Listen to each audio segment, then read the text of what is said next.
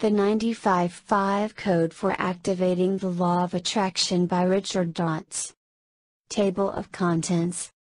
Chapter 1, A More Effective Definition of Manifestations.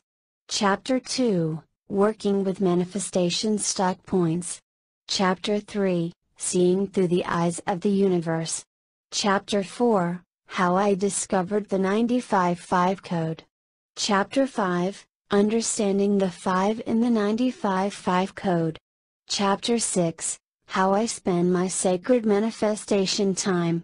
Chapter 7, Living the 95 in the 95-5 Code. Chapter 8, Living the Immersion Technique. Chapter 9, The Universe Holds Your Intentions in Escrow.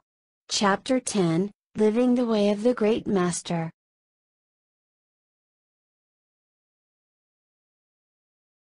Chapter 1, A More Effective Definition of Manifestations.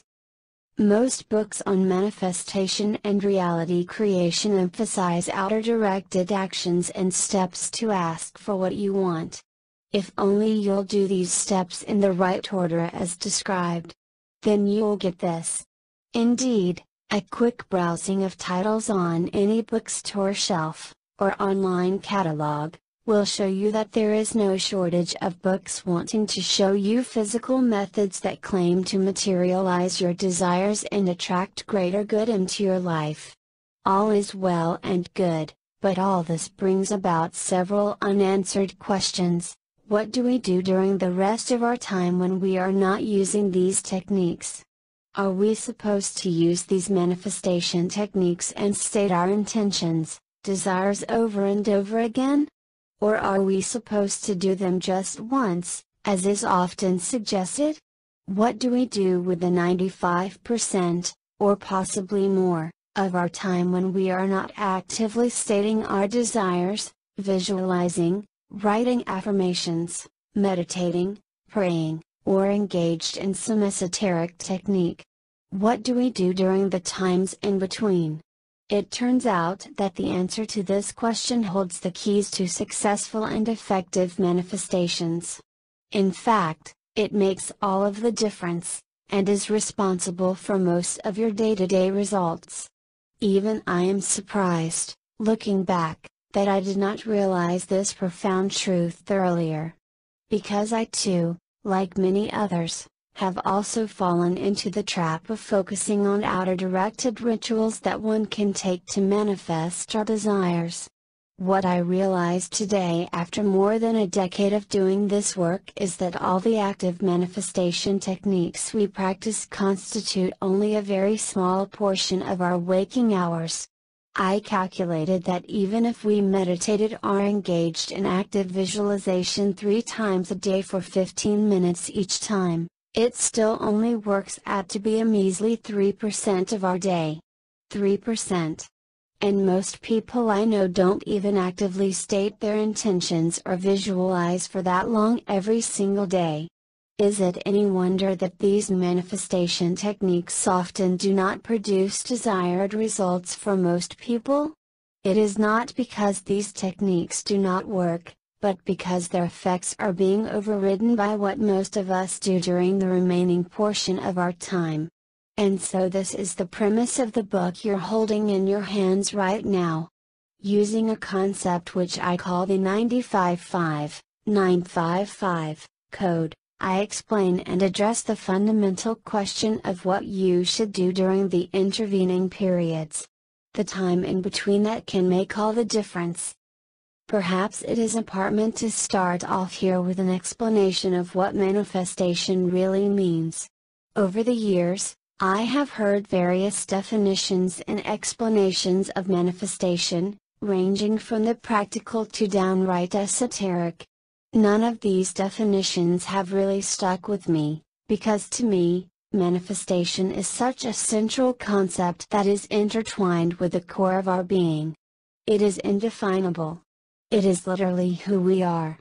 As creative beings, we cannot be separate from the concept of manifestation, and of bringing things into being.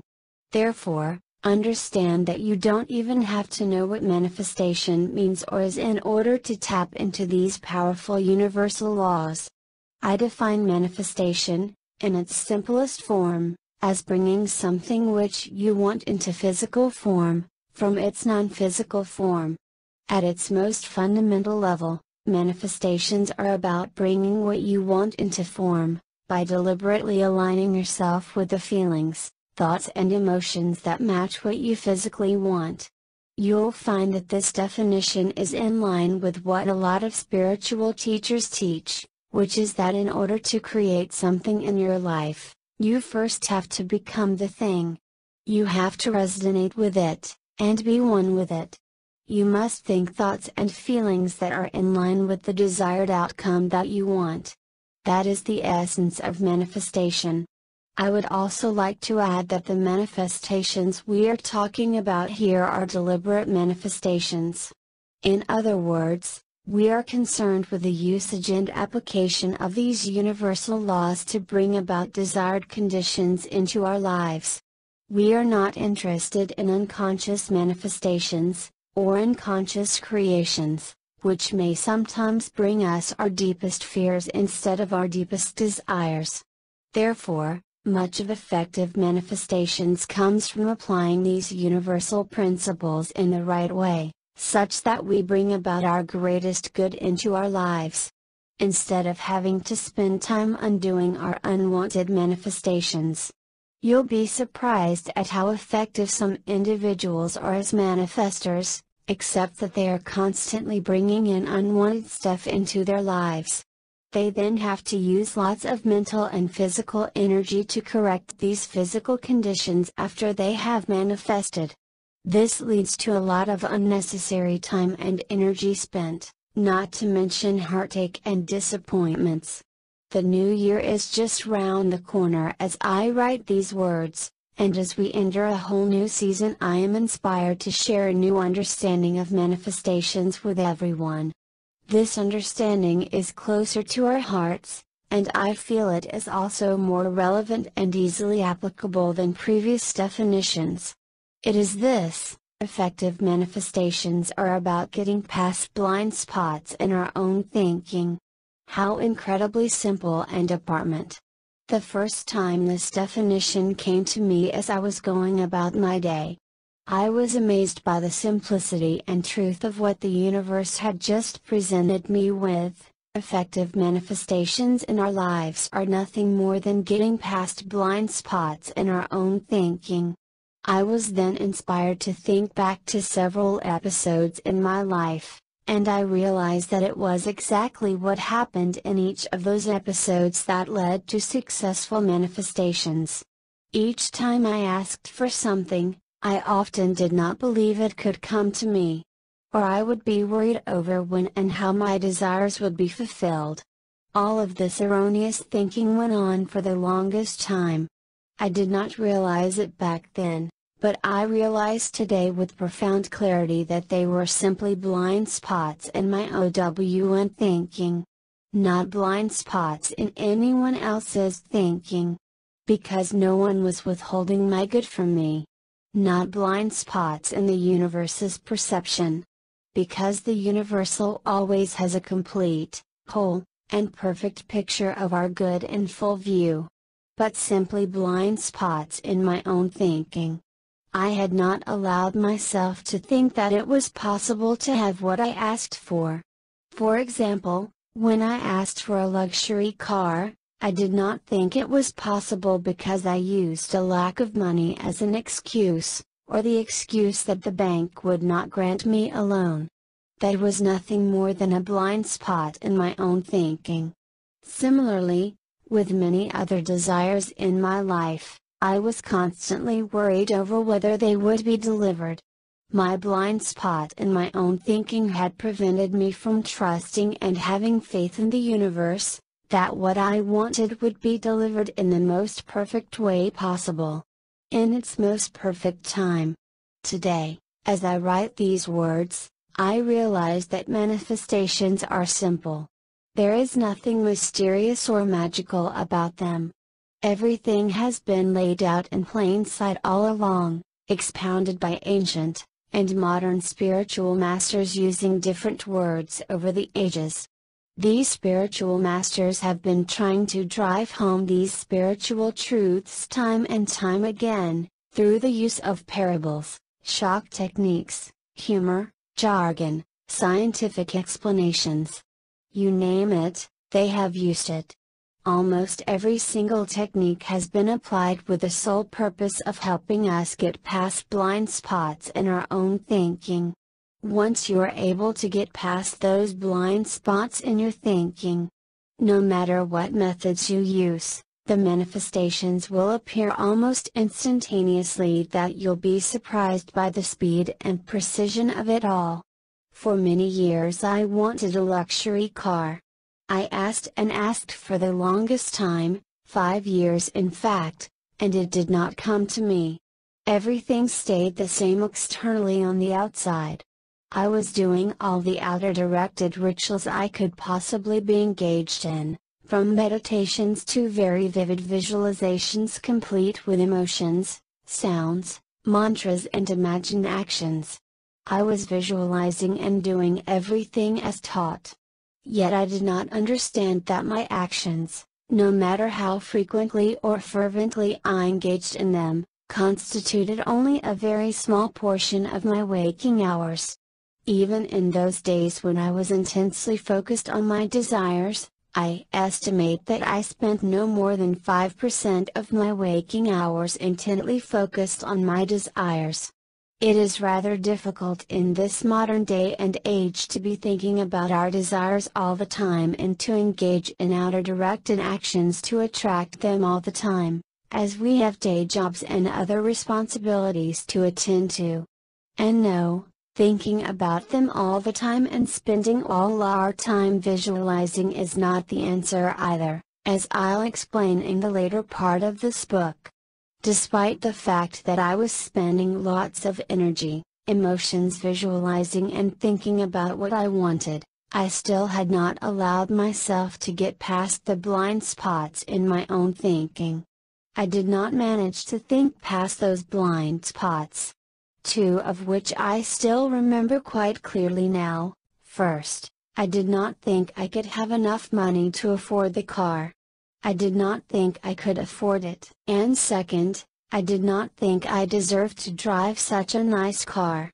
How I came to believe in those unresourceful beliefs is not the issue here, because that is not the key to effective manifestations. What is key to any manifestation is how we think past, or around those blind spots. The moment we successfully do so, the manifestations will happen very fast. This means to say that the moment I could allow myself to think in a way that I could afford the car, or that I deserved to own that car, then physical reality had to match up to my new way of thinking almost immediately. That's probably the simplest and the most effective way to explain the entire art of manifestation. Manifestation is nothing more complicated than identifying the roadblocks, the blind spots in our own thinking which we have been unable to get past no matter what. And then finding creative ways such that we can now think around these blind spots. In other words, whereas previously I was unable to see a way which I could afford the car financially, the moment I allowed myself to see how I could afford it even though it was only a thought and nothing manifested in reality yet, then my physical reality matched up with my new understanding very quickly. The longer I allowed myself to stay stuck with that stuck thinking and roadblock in my mind, the longer I harped on the fact that I cannot afford the car, that was how my reality responded as well. At the end of the day, it is all in our own thinking. It is all in our own inner world and state, as I have explained time and time again, and there are no exceptions. Get past these roadblocks in your own thinking in whatever creative ways you can, and the outer manifestations will happen really quickly for you. This has been the case for me, time and time again. In the case of manifesting that luxury car, I finally got to a place where I allowed myself to think, or see in my mind's eye, even just for a moment, a possibility through which the money could come to me. That was all that was needed. Now notice that this does not have to be the eventual actual way in which the money came to me, neither does it have to be rooted in existing physical reality at that time. All I had to do was to create a possibility inside of myself, an opening in my mind of sorts, that this was somewhat possible. All I did was to create the remote possibility in my own thinking, my own imagination, that allowed me to get rid of the excuses and self-imposed limitations I have previously been using. Once I did that, I was swept along by the physical flow of things and just took one logical step after another, culminating in the final manifestation. That is manifestation explained in the simplest words and terms possible.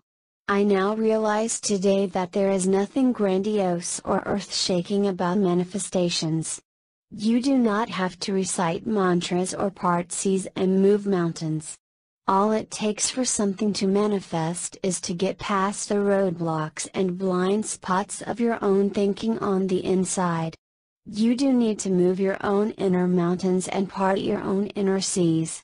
You do need to create perceptual changes within yourself and allow yourself to get past previously stuck points in your own thinking.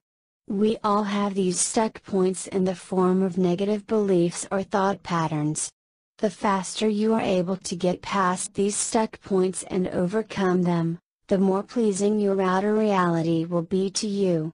And the faster these manifestations will happen. Until one day, you finally reach a point where you do not have to consciously ask for stuff anymore, and the things you want will still keep happening for you. When you get there in time, it will be done. This is the powerful premise we will be exploring together in this book.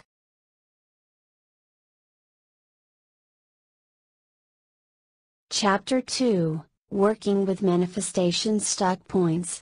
The moment you understand that manifestations have absolutely nothing to do with what is happening on the outside, and have everything to do with what happens on the inside, you gain a newfound sense of freedom and profound clarity. Most individuals who are stuck with their manifestations perceive something on the outside as stopping whatever they want from coming to them. They say, "I can't have this because I cannot afford it." Their not being able to afford it then becomes an actual manifestation block as to why something cannot happen for them. Ironically, it is also these individuals who ask for things the hardest by using various manifestations techniques and hacks. The mistake they are making is in trying to transcend whatever outer difficulties they perceive through the desperate and repeated fervent use of these techniques. This is not the way in which deliberate manifestations work. Once you are able to understand this key piece of information, you'll gain the much needed clarity in your manifestation process. In my old days, I was trying to make up for all the outer deficiencies I perceived through the repeated usage of these manifestation techniques. I was hoping to manifest in spite of them, while continuing to believe in those limitations. Because I perceived that I could not possibly afford what I was asking for, I could only hope that it would come to me, somewhat miraculously through the use of these manifestation techniques. Hence I was trying to ask for the seeming impossible through the use of all these techniques. And the universe did not seem to respond. Again, is it any wonder that the universe did not respond to my desperate requests at all? Here I was, seeing something as impossible for me through the usual routes. And then desperately putting my desires out there through all these means so they could come in other equally impossible ways. I chuckle a little just thinking about it now and even find it a bit amusing, because I was trapped in the prison of my own thinking without even realizing it. I was setting myself up for repeated failures and disappointments.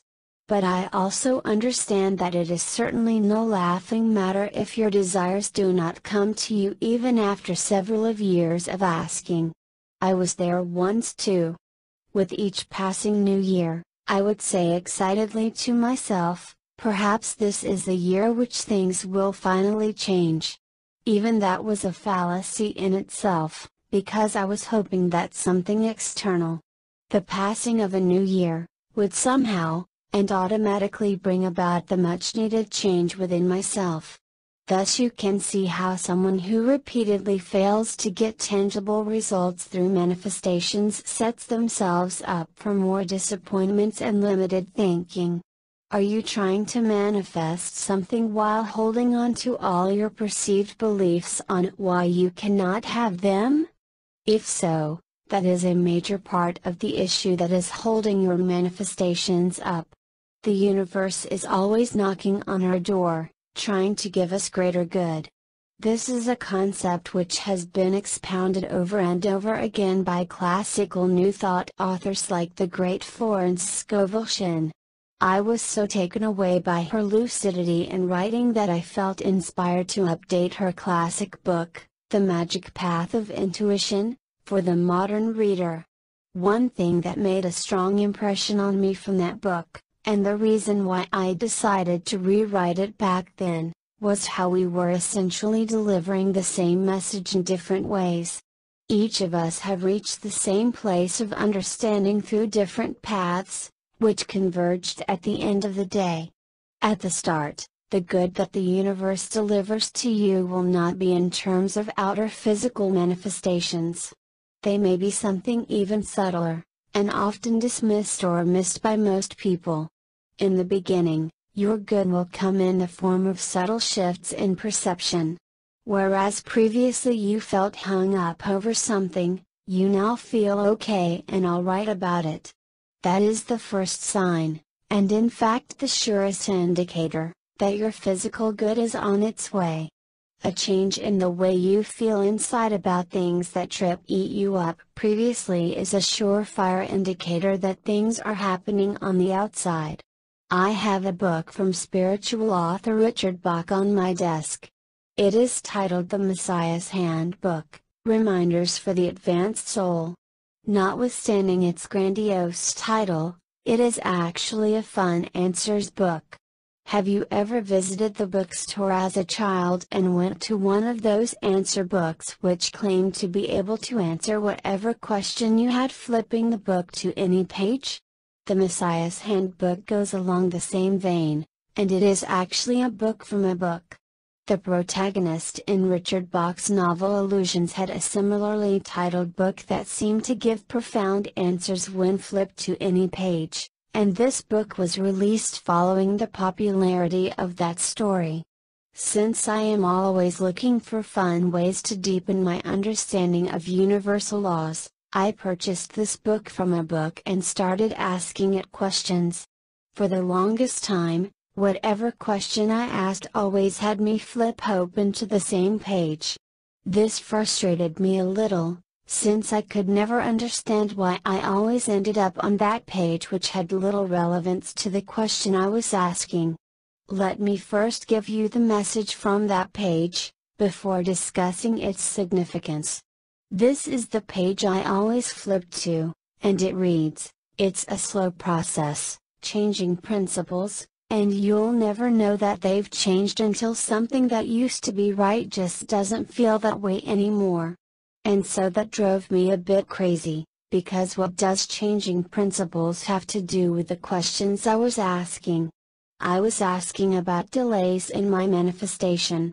And then a long time later, after I had all these realizations, it finally dawned on me.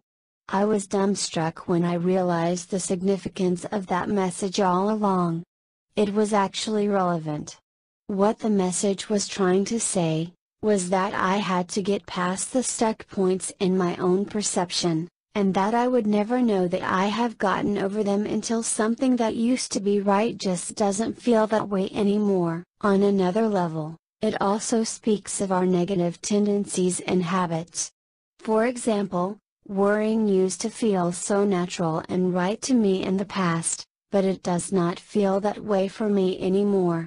Note: before you rush out to get the book in order to ask various questions, know that doing so will be falling into the realm of superstition. There is no one book that can predict the future, simply because the future is malleable and not cast in stone. In other words, you have the power to change any future outcome from your now moment. Most people like to ask questions about the future because we always like a bit more assurance, control over how things will turn out, without realizing that the things and events that are lined up can often be changed. What the book serves as is a possibility playbook for our unconscious.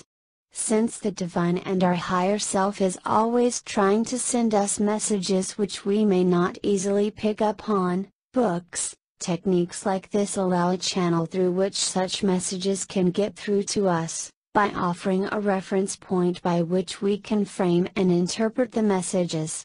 In other words, by reading a passage which is open to interpretation, the words set us thinking in a particular direction, eventually leading to a realization. Otherwise, we would not even be thinking in that direction in the first place.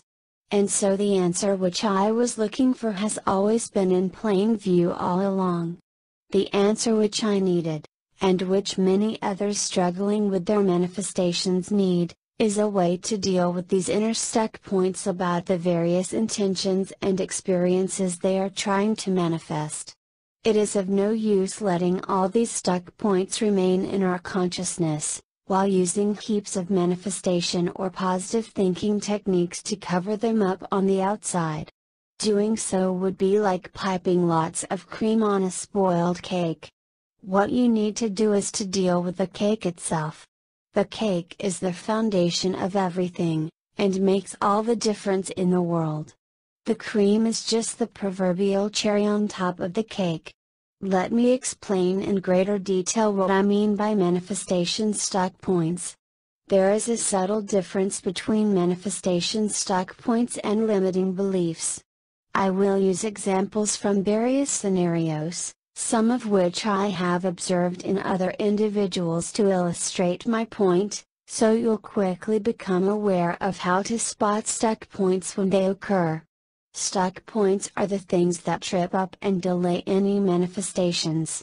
In other words, the longer you allow these stuck points to remain, the longer you are going to be without your manifestations. The first example I'll use is one related to health and well-being. On some mornings, I would wake up with a runny nose, possibly due to some allergic reaction, that went on for almost half a day. My reaction to my runny nose was to pop an anti-allergy tablet, which resolved my allergic symptoms in about half an hour. And so each time I woke up with a runny nose, I would pop a tablet and the symptoms would be gone. One morning, I realized that I had run out of these tablets. And so my nose continued to run throughout the day. Those of you who have been through this experience will know that it can totally spoil your day, especially if you have to keep blowing your nose while doing your other chores. Since I had been an avid student of all these spiritual healing techniques, I decided to try a few of them on my nose. But nothing worked. In this case, the intention I set was to have a clear nose, but no matter what manifestation technique I used, I still continued to feel as bad. Now this is obviously not a book about how to treat medical illnesses or even diagnose any of them. I am merely using this example to illustrate how to treat manifestation stuck points. What do you think was the stuck point here that prevented my manifestation from working? I usually get what I ask for quickly, so it was a surprise to me that this did not work. What's happening here? I did not realize what the manifestation stuck point was until I had this recur a few times over the next few weeks. I still had not found the time to get more anti-allergy tablets from the drugstore, But I am glad things turned out the way they did because it taught me an important lesson out of this experience. Once again, I am not asking that you skip medication or use these techniques to diagnose any illness, so please do not attempt to do so. I am merely citing this example to show you that universal principles apply in all circumstances. One morning, it finally dawned on me that my stuck point for this particular manifestation was, I cannot get my nose to stop running without eating the anti-allergy medication. Wow! What a powerful realization it was! And while I had not vocalized or uttered those words before, it was an innate belief which I steadfastly held. In other words, a stuck point is the reason why we cannot have whatever it is that we want. In this case, the stuck point, which is actually stuck energy, was so subtle. I had come to see the anti-allergy pill as the only way in which I could get better and clear up my nose. I am bringing this example up for a few reasons. First, to deliberately show you that manifestation stuck points occur in every kind of manifestations, physical and non-physical. In this case, I wasn't asking for a physical object or a particular sum of money. I was instead asking for my nose to be restored to its usual state. Second, it is to illustrate that these universal principles can truly apply under any and all circumstances. Once I identified the stuck point, I set out to see how I could gently overcome it. Although I use the word overcome, what I really mean is how we can think around it. Once you are able to think around, to be not tripped up by a stuck point which previously tripped you up, the outer manifestations will happen very quickly. So let's take a closer look at what happened to me here. I wanted my nose to be clear. I asked for it to be clear. But I was stuck on my thinking because the only way for my nose to be clear was by using the anti-allergy tablet. Therefore this tripped me up every single time I stated an intention for my nose to be clear. Now here's where it starts to get a little crazy. But it is so fun and it contains the entire key to successful manifestations. The key is this: it does not matter how you get past your manifestation stuck points, as long as you get past them. In other words, it does not matter how you think around them, as long as you think around them. You can think around them in some pretty crazy ways. Whatever works is whatever works for you. I had just read an excellent book by Joe Dispenza, titled You Are the Placebo. In it, Dr. Dispenza cited medical studies in which individuals who had taken a medication for a while could actually synthesize the same chemical compounds in their bodies, even after they stopped taking the drug. Reading Joe's book laid the foundation for me and was the first step towards getting past my manifestation stuck point. I then decided to try something fun. Since I always ate my Clarinas tablets and they worked, I figured that my body would know how to synthesize the exact same compounds. What I did was to go into a deep state of relaxation and intend Clarinas 500 mg to myself, while feeling the feelings of having just ingested the tablet. Within the hour, my runny nose symptoms stopped. The desired outcome had occurred. Once again, for the third time, I must remind you that I am not advocating that you stop any medication. All I am doing is sharing with you the lessons contained in this very valuable experience. What I did when I intended and acted as if I consumed the tablet was to get past my own manifestation stuck point that I had to eat the tablet in order to get better. Therefore, the method which I devised to think around that stuck point was to pretend I had eaten the tablet, and then rely on the placebo effect to chemically synthesize those compounds in myself. Did I really synthesize those compounds in myself when I intended it? I wouldn't know. But that is not important at all. What's important is that I overcame my own stuck point by giving myself an alternative possibility, that it was possible to get the same benefits of the drug without having to ingest the physical tablet. Once you are able to get past any manifestation stuck points on the inside, it is done. Did you see why I am so excited about sharing this technique with you? I think my example above is testament that it works, even in a perceived challenging situation. Manifesting a desired well-being outcome is not like manifesting a physical object, so I deliberately used this example to show you how these principles can apply, even under such circumstances. Understand that my nose cleared up not because I had synthesized those compounds within my body. Whether it actually did is not important, although Dr. Dispenza would support this view, but because I had allowed myself to get past a major mental hurdle that was standing between myself and my desired outcome. Herein also lies the difference between thinking around a manifestation stuck point, and believing in something. Both are not exactly the same. When you try to believe in something, you are usually doing it in a forceful manner. In the earlier example, believing that my body was really producing the chemical compounds was not the key. I did not have to believe in it. The belief was optional. I did not deliberately and forcefully make myself believe in something that I had a difficult time believing in. All I did, and this is the difference between the two, was to show my mind an alternative possibility to think around a stuck point. It does not matter whether that alternative possibility is true or otherwise. Alright, now let us look at another example that is more similar to a conventional manifestation scenario. I'll use an example about finances, since this is close to our hearts. My friend Mark always had a fixed idea about how much his income would be. Since he traded hours for dollars as a coach, he could never see his income exceed a certain point once he had filled up all his slots with clients. His manifestation stuck point was, my income can never exceed a certain level since I have a limited number of hours each week. Many of these manifestation stuck points seem perfectly logical to a person.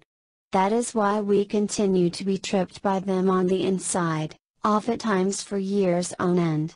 Think about my earlier example of how I needed my anti-allergy medications to get better. That was certainly a very logical, scientific thought. Therefore, the reality that followed was that without my medications, my condition would not improve. I am not asking that you stop believing in whatever manifestation stuck points. All you need to do is to allow yourself to conceive of an alternative possibility. Since I had done a fair share of business consulting, I could immediately see Mark's manifestation stuck points. I pointed out to him that if he opened up to the possibility of doing group coaching instead of individual coaching, he could now make more money per hour than before. Mark had not considered this possibility before, and what my words did was to allow him to get past his previous stuck point. Notice that my words were all that was necessary. All we need to do is to plant that seed in our consciousness, and our consciousness takes over from there. The moment we get past our previous stuck points, we are immediately elevated to higher levels of understanding and consciousness. That is all that is necessary. Notice that I did not even tell Mark how to get additional coaching clients, or how to pack more clients into one slot. All I told him was he could do it. It was something he could consider. That's all that is needed. The technicalities and the how-tos are not important in the grand scheme of things. Once you see the possibilities, your mind can achieve anything. You are no longer stuck or blocked. Within 1 month after planting this seed in Mark's consciousness, he went from a 4-figure to a 5-figure monthly income. What happened? He had allowed himself to get past his previous manifestation stuck point. He had spent so much time and energy reinforcing and showing himself why his monthly income was fixed at a particular level in the past. My words showed him that an alternate reality was possible, and that is all that was needed. Are you starting to get excited now too at the possibilities?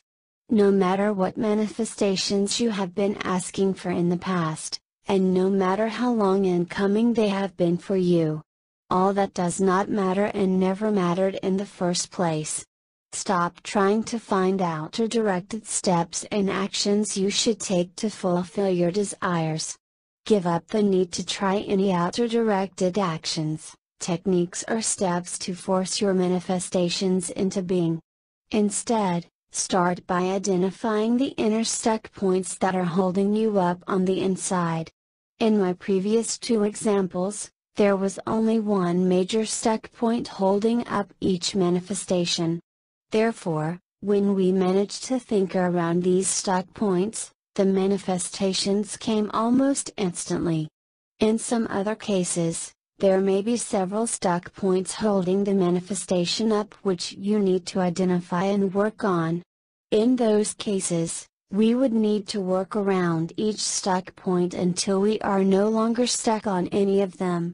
Once you have managed to overcome most of the stuck points surrounding an intention, you'll find yourself propelled almost magically in the direction of that desire. But it is not magic, it is law.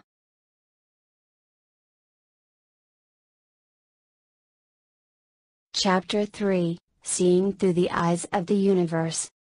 Some readers may be amazed by the fact that by making a few simple inner changes, outer reality matches up perfectly and delivers what you want, every single time.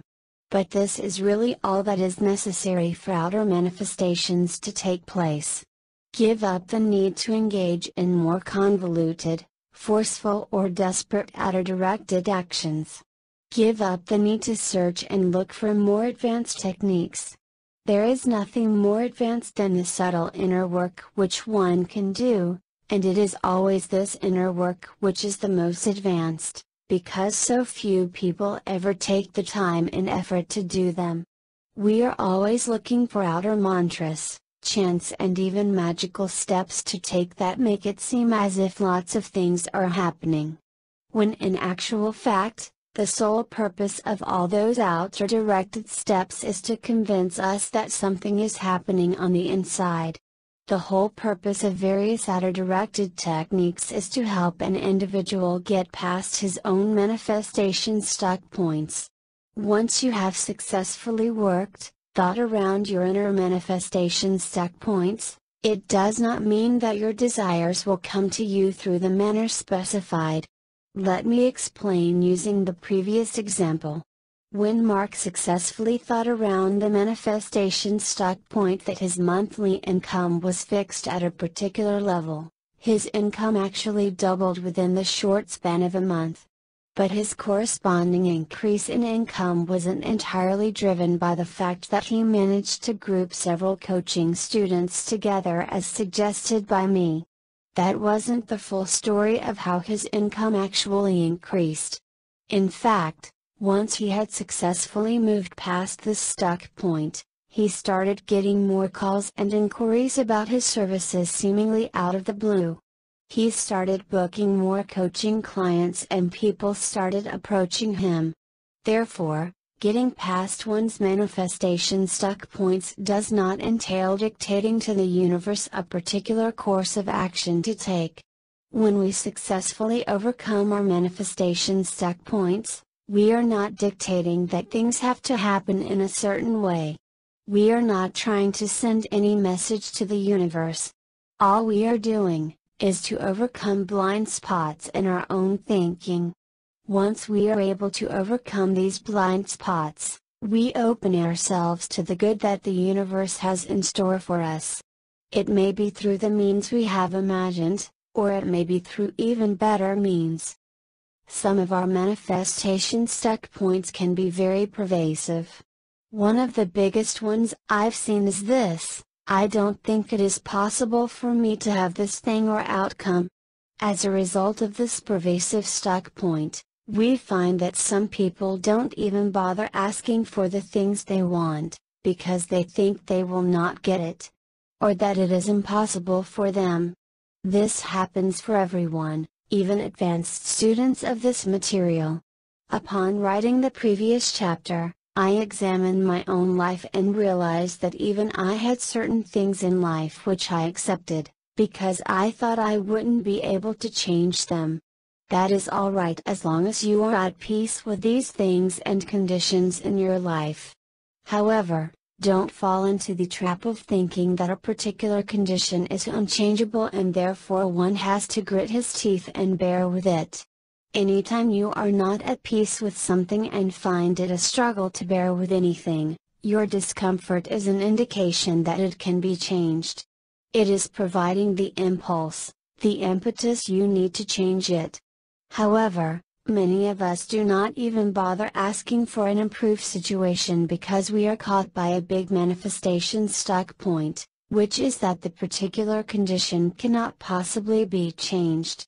The good news is that once we are able to allow ourselves to think around that stuck point, the outer situation will usually resolve itself very quickly. Sometimes, a mere shift in perception, from moving past the stuck point, will cause a perceived problem to fall apart on its own accord. We may no longer perceive a problem that we perceived in the first place. We have transcended a previous level of understanding. This happens to me all the time. For example, I used to be very hung up when I wrote a nice greeting card to an old friend and did not hear back from them. In fact, I would walk around for days wondering if they received the card, and why is it that they have not replied. The desired outcome that I was asking for was to have my friends reply to my letters and cards, which can't seem to be that difficult in the modern age. When negative feelings started stewing in me, I decided to do something about it. Remember that any type of negative feelings have an effect on your current and future manifestations, since the universe is always picking up on the sum total of your thoughts and feelings. Therefore, even though the negative feelings you feel are not directly related to what you are asking for, throwing in these negative feelings into the mix upsets your vibrational balance. As I sat down and examined this issue closely, I realized that I had a major manifestation stuck point surrounding this issue. One that was so big and obvious that I did not realize it in the past. The manifestation stuck point was, my efforts are unappreciated because my friend did not reply to me. Once this stuck point was laid out in plain view, it was easy to see why I felt the negative feelings when I did not receive a reply. I felt unappreciated. I felt that my efforts were going to waste. Now please understand that manifestation stuck points are always about us, and nothing about the people that are involved or even named in our stuck points. Therefore, this manifestation stuck point pointed to something inside of myself that needed to be resolved, and nothing about my friends who did not reply to my messages. It is very easy to identify a manifestation stuck point and then cite reasons why these stuck points exist by pointing to the various external parties involved. But doing so would be falling into the very common trap of giving our power to external events and factors. In other words, if I had continued to put the blame on my friends for making me feel those negative feelings, I would not have resolved this stuck point at all. Once the stuck point was identified, I began looking for ways to think around it. Recall, it does not matter whether any of the alternative possibilities we come up with are true. What is important is that they allow us to sort out the kinks in our own thinking and feelings. How should one think around the stuck point previously identified? First, I noticed that I equated a non-reply with being unappreciated. This strong association made it impossible for me to experience any other reality. Second, I began to ponder alternative realities. Is it possible that non-reply equals appreciation? Definitely. Since there were many times in my life in which I received a greeting card and didn't have the time to reply. I was certainly thankful and grateful to the sender in my heart, but just didn't get round to thanking them in writing or in person. I should have, but I did not, and I still felt thankful and appreciative of their well wishes. Therefore, my stuck point was that I equated non-reply with not being appreciated, when a non-reply can mean so many other things as well. With that, I had created alternative possibilities for myself. I was no longer stuck on that point. I was free. With that one single realization, I was completely free. All the negative feelings dissolved and dissipated.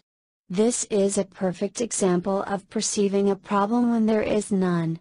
There was not even an issue in the first place, but I perceived one due to my own stuck thinking. I conditioned my good feelings on whether my old friends replied to my greetings or otherwise. The moment I got past the manifestation stuck point, it was like a whole new reality. I felt so happy and elated for sending out the card. I felt pure joy in imagining that they received my card and were uplifted by the messages within. I felt pure joy for them and for myself. I was completely free. This has never been about anything or anyone else, but only about myself. The only work to do is always on ourselves. The moment I had this realization, I knew I had cleared another major manifestation block in my life. Sometimes all of our stuck points share a common thread or theme. In this case, the common theme is one of not being appreciated by others. In other words, doing things for others and not being appreciated for them, expecting some kind of thank you or reciprocation. But why should our good feelings be conditional on whether others reciprocate? Why should we bind them with our own expectations of what's appropriate or inappropriate, right or wrong? Let us give up all expectations of how anyone else should behave, and cut off all these bites that we have unconsciously imposed on others. The moment we do that, we are free. I dropped this whole issue from my mind and went about my day. The very next day, I received a phone call out of the blue from a new client wanting to engage my services and book me in advance for the new year. I have no way of confirming it, but I know deeply that it happened as a result of me letting go of yet another self-imposed limitation from my life. When we free ourselves from negative feelings and emotions, especially recurring ones, we return back to that peaceful and pure state that we have always been. There is another ending to this story too. 2 days after I successfully dissolved this manifestation stuck point, I did hear back from my old friend. It turned out that he was away and did not receive my card in time. I also know that had I not overcome that manifestation stuck point first, this new reality would not have emerged. Outer reality could only match up when I lived a new level of understanding. I hope I have convinced you about the importance of taking a good look at your manifestation stuck points. Some of them will seem very logical or obvious to you, so much so that we dismiss them at first glance as valid obstacles. They should be, since they have always been there since the beginning.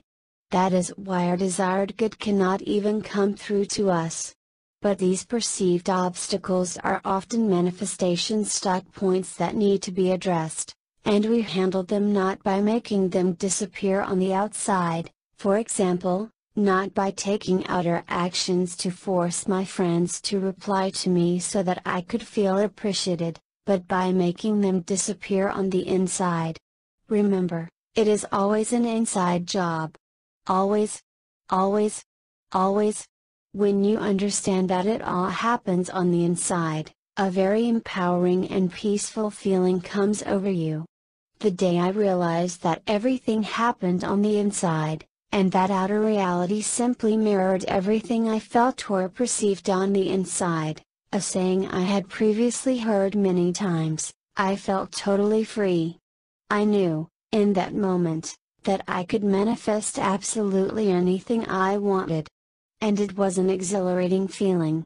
For the first time in my life, I was free from other people's expectations, antics and actions.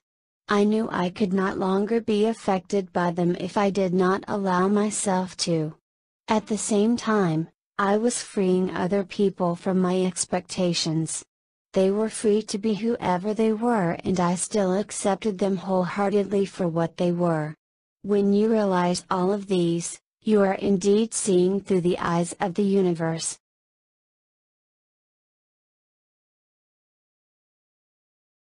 Chapter 4, How I Discovered the 95-5 Code. For the first few years in my manifestation journey, I was extremely focused on various manifestation techniques which I could use to manifest my desires. I read almost every single book out there, took every single course out there, and had some success with the techniques. But not as much as I liked. In particular, there were a few intentions and desires which continually eluded, and even frustrated, me, as I could never seem to make them work. Despite all of that, I did what most persistent people would. I pressed on, never once stopping to question whether I was moving in the right direction. Somewhere along the way, I realized I had read almost every single book on the subject of manifestation. I had read almost every single take on the topic, and yet things were still not happening. That was when it became a real wake-up call for me. I had two choices. First, I could choose to declare all of these teachings as untrue and turn my back against them. Or second, I could choose to take a good look at what was happening inside myself. I could scrutinize everything I have been doing up till that point. Choosing option 2 would have made for a good story, but the truth is that I chose the first option more than once. Those who have read my other books would know that more than once, I turned my back against these teachings in disappointment and frustration. I had tried so many different techniques out there that I was deluded. But each time I gave up, a calm voice within told me to go back. It was a nudging feeling, something I recognize today as coming from our higher selves. It was the divine gently guiding me in the right direction. The universe can send us general signals and nudges, but it can never force or compel us to do anything. That's why Abraham Hicks always joked that there is nothing they can do to zap us into action, or into changing our beliefs. We have to do it ourselves. However, since a part of us is always connected to Source, that larger part of us is always pulling and calling us forth in the direction of our greater good. I know it is that greater part of myself that called me back to these teachings over and over again, because deep down inside, I recognized those teachings as true even when I was unable to elucidate them as clearly as I do today. So wherever you are on the path right now, rest in the assurance that even if you feel totally lost or clueless, there is still that larger part of you that is gently guiding and nudging you in the right direction. All you have to do is to listen to it that one little bit more. And that's exactly what I did. I listened to my inner self that one little bit more. The final time I came back to these teachings, I sat down and really examined all of it logically. I reasoned that I had done all the outer directed actions a person could humanely take. I also reasoned that I had all the technical knowledge on the subject anyone can possibly have. So what was missing? That was when I finally realized that there have been certain aspects of these teachings that I was neglecting. For one, I could not give up my worrying, a topic which I cover in my other book It Is Done. I had convinced myself repeatedly that it was alright to worry, since I was doing all these very positive actions on the outside. In other words, I had totally neglected the 95 and the 95-5 code. I did not pay any attention to what I did during 95% of the time when I wasn't actively doing all these manifestation techniques. It was an eye-opening moment for me, as I realized that even though I was so deeply involved in these various positive techniques, what I did during 95% of my day was still terribly negative and skewed in the other direction. That was when everything started to click for me. I started to examine all my past manifestations and discovered that whenever things happened quickly for me, those were the intentions which I had no manifestation stuck points about. I was clear about them right from the start. Then I looked at the things which were not manifest in my life, and discovered, not surprisingly, that I had all these various stuck points around them. The more manifestation stuck points surrounding an intention, the more challenges I had getting it to manifest. I had hoped to press ahead in spite of these manifestation stuck points, instead of finding clever ways to think around them. That was the crux of the entire issue, and the discovery was a real eye-opener for me. It was like a giant weight being lifted off my shoulders. That was when I became aware of what I did during the 95% of my time. In the beginning, I still continued engaging in the various outer manifestation techniques, but the real change came when I began to have conscious awareness over what I did during 95% of the time. It was what made all the difference, and it should, since it represents what we do during most of our waking hours. How you think and feel during the majority of your time makes all the difference in the speed and timing of your manifestations. Whether you are an effective manifester or not boils down to how you manage your inner state during the 95% of the time you are not meditating, praying, affirming, as opposed to the 5% of the time that you are. In fact, the moment I placed my conscious awareness on how I thought and felt during the 95% of my time, the moment I worked to consciously eliminate these manifestation stuck points, everything happened for me. Long-standing manifestations started coming into my life from all directions, be it in the area of finances, career or relationships. Suddenly, everything worked and clicked. Bear in mind that in the beginning, I was not entirely successful at controlling the way I felt the whole 95% of the time. I was merely shifting my conscious awareness to it. I did not successfully get rid of all of my negative feelings or emotions, but lots of good things still happened for me anyway. This is the way it works in our universe. I am not requesting that you eliminate 100% of your negative thoughts, worries or stuck points from your consciousness right now. That would be doing it the hard way.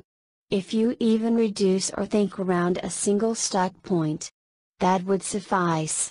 Getting rid of that single stuck point will provide the much needed momentum to move you forward. Therefore, do not ever be concerned that you have too many stuck points to overcome, or that you are constantly thinking negative thoughts all day. Conversely, do not beat yourself up when a negative thought somehow floats through your mind. All I am asking that you do is to reduce the frequency of these negative thoughts, not to eliminate them completely. I've found that even a small reduction in negative thoughts can lead to a huge improvement in outer results.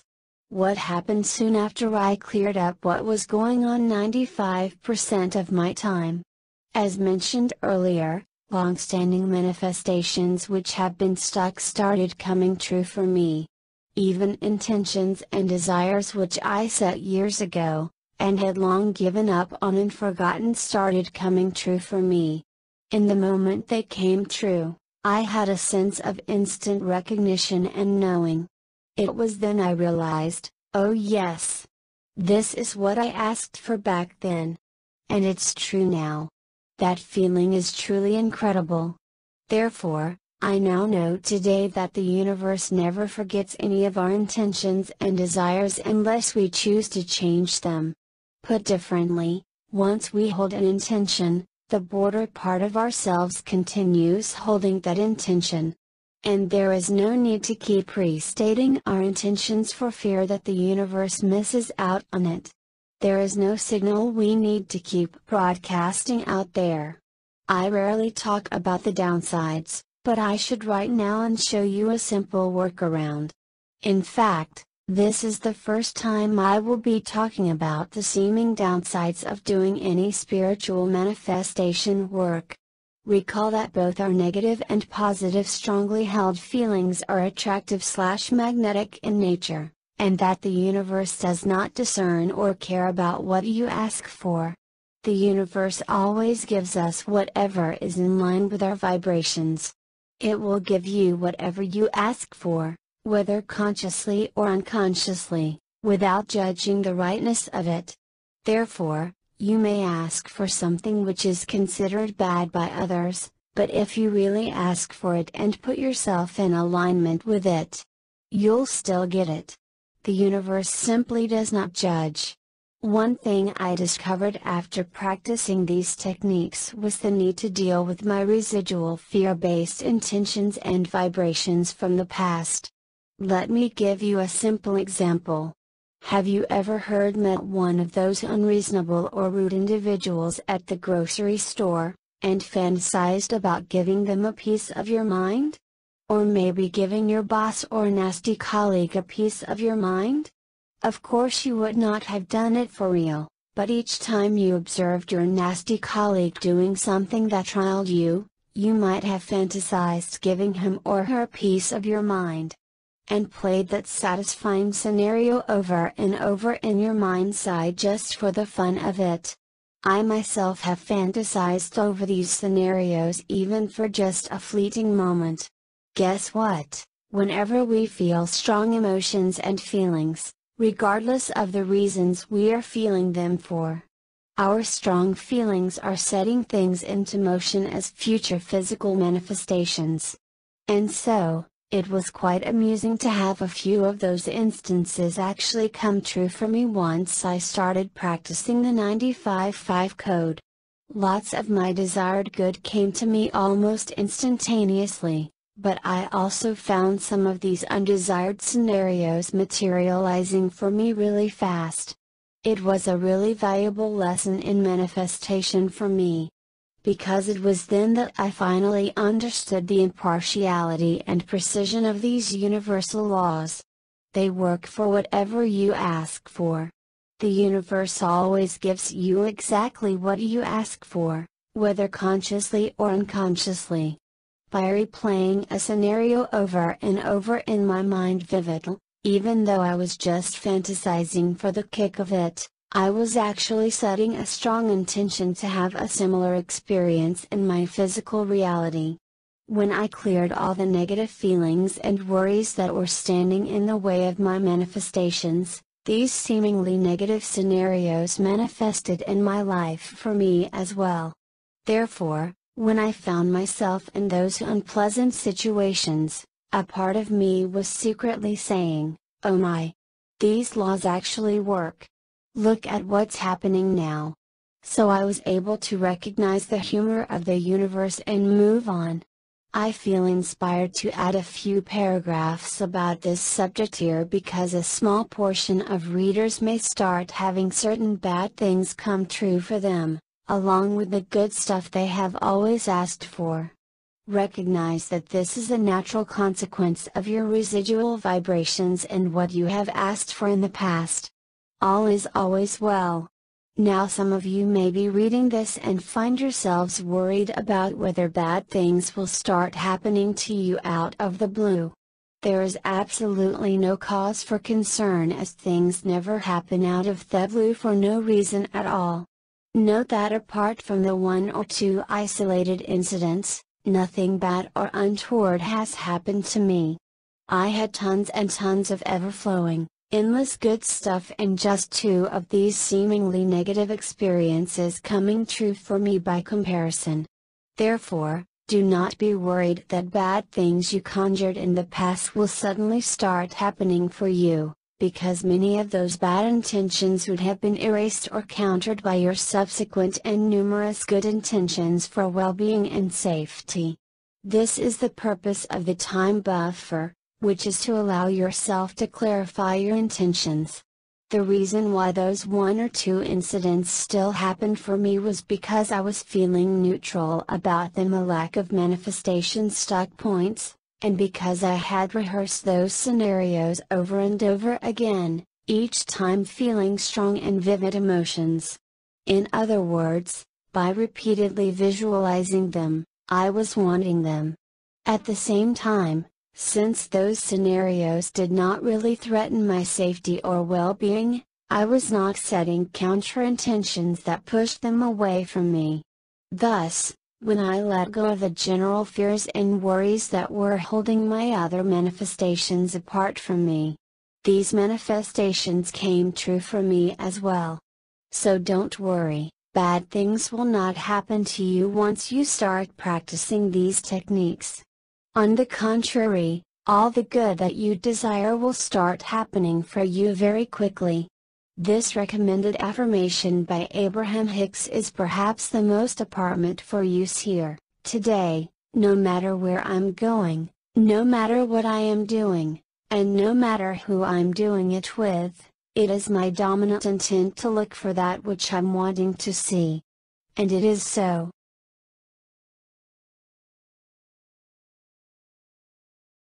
Chapter 5, Understanding the 5 in the 95-5 Code. So far, we have established the main reason why manifestation techniques do not produce results for most people.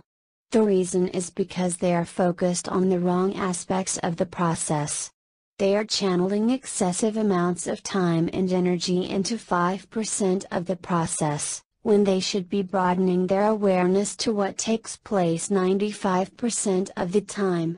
This often neglected 95% makes all of the difference. When you successfully change what goes on during 95% of your conscious waking awareness, you would have produced huge changes in your outer reality. So much so that you would be a completely different person both on the inside and outside. In this chapter, we'll talk about the 5 in the 95-5 Code. In other words, what you should be doing during the 5%, or less, of your time. This is the time in which you actively state your intentions or engage in visualization and meditation exercises. Before we go into greater detail on what to do, let us get a few common misconceptions out of the way. The first one, a biggie, is that there is no right way to engage in all of these manifestation techniques. As I've repeated numerous times across all my books, it is useful to give up the idea that there is a right way in which you should carry out all these techniques. New readers often worry about whether they are doing things right, and whether they are following the steps exactly as written. I once read a wonderful book teaching spiritual manifestation exercises, and while I found the book to be absolutely superb, I saw readers commenting in the reviews section that the author was not clear enough on whether they should be breathing this way or that way. Hence, readers were not sure whether they were doing things right. Can you identify the manifestation stuck point here that was preventing some readers from applying those techniques? That's right, the stuck point is, there is a right way to do these techniques, and I don't know what it is since the author did not describe it clearly. Now applying what we have learned in the previous few chapters, and since we cannot get the author to change his writing, let's see if we can think around that stuck point and instantly produce outer results. How about, there is no right way to do these techniques as long as I do it? Now that sounds better and more resourceful. Or how about, whatever works is what works for me? These techniques are a wonderful starting point. In fact, this is the very mindset and attitude I adopt when I learn any new manifestation techniques. I see them as a starting point to reinforce whatever I already know, and to allow greater good to come into my life. A simple shift in perception can make the difference between having no results and amazing results. So instead of getting hung up on whether you are doing things right, just go out there and have fun. Just do it already.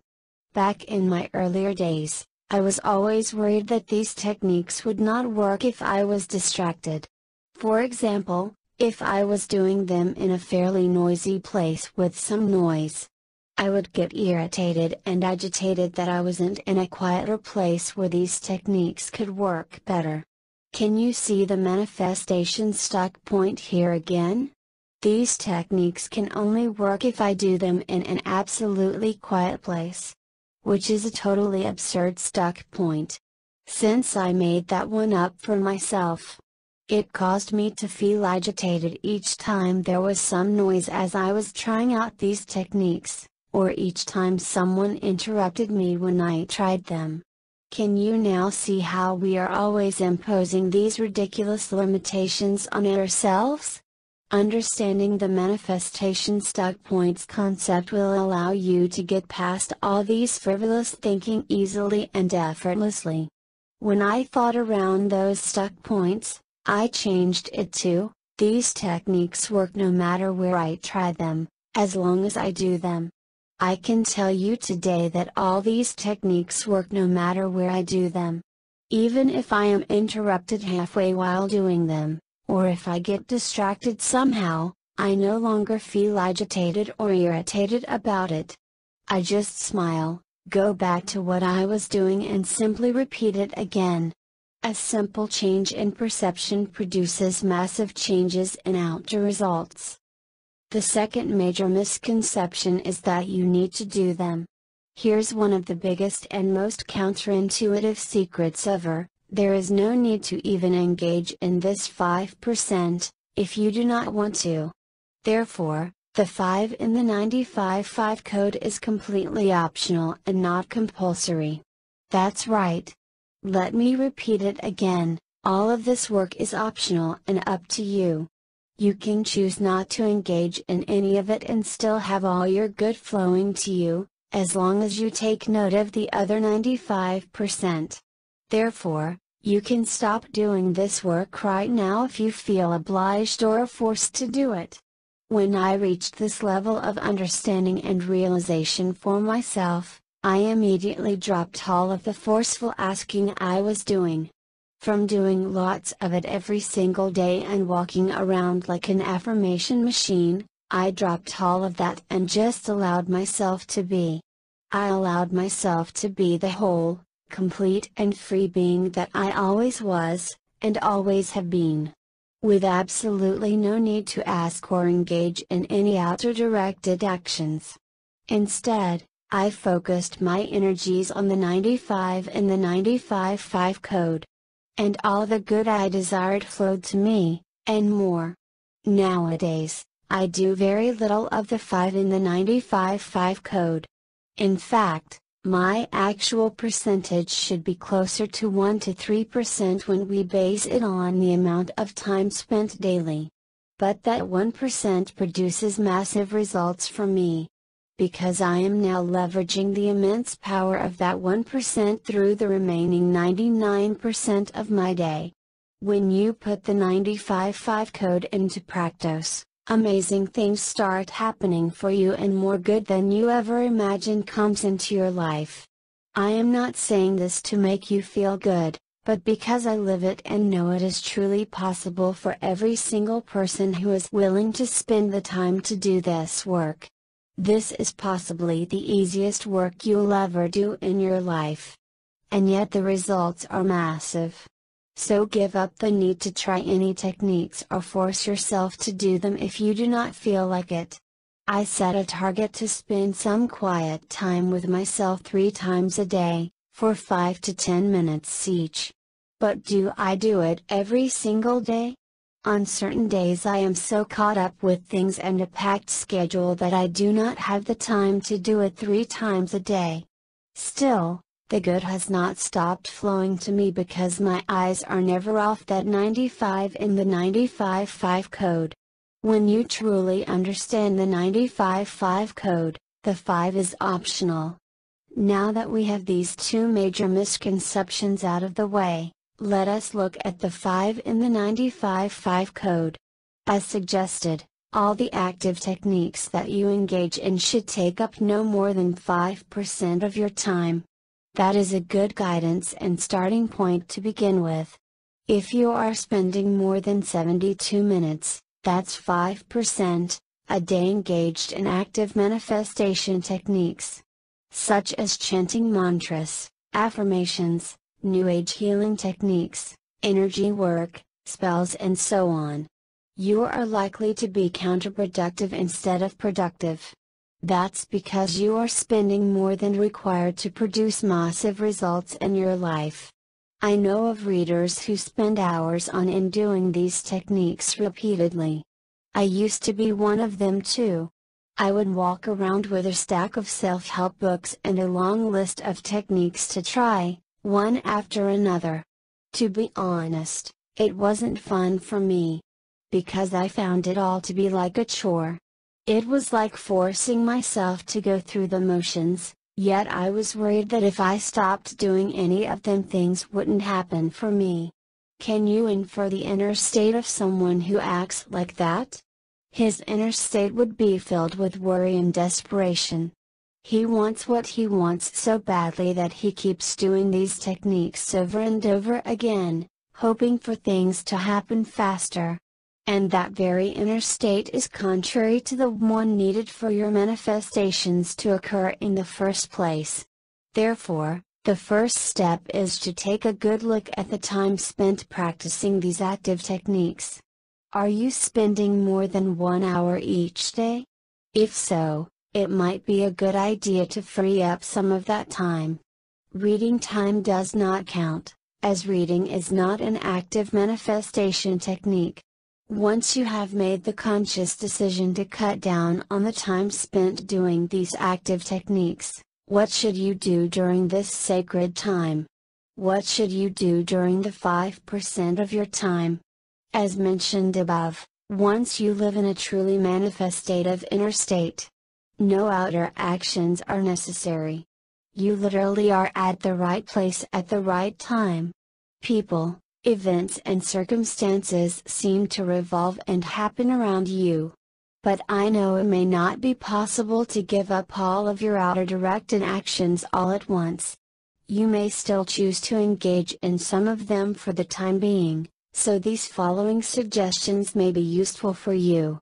For me, I still choose to engage in these spiritual exercises because they feel just so good to me.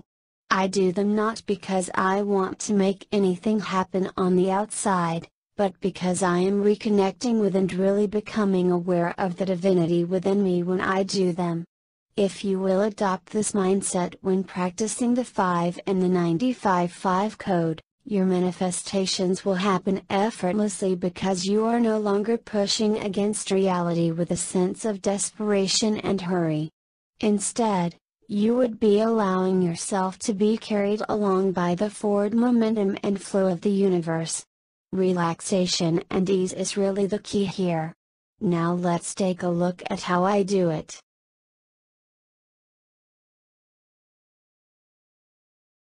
Chapter 6, How I Spend My Sacred Manifestation Time. Since I engage in so few of these activities nowadays, I consider my time spent on them to be really sacred.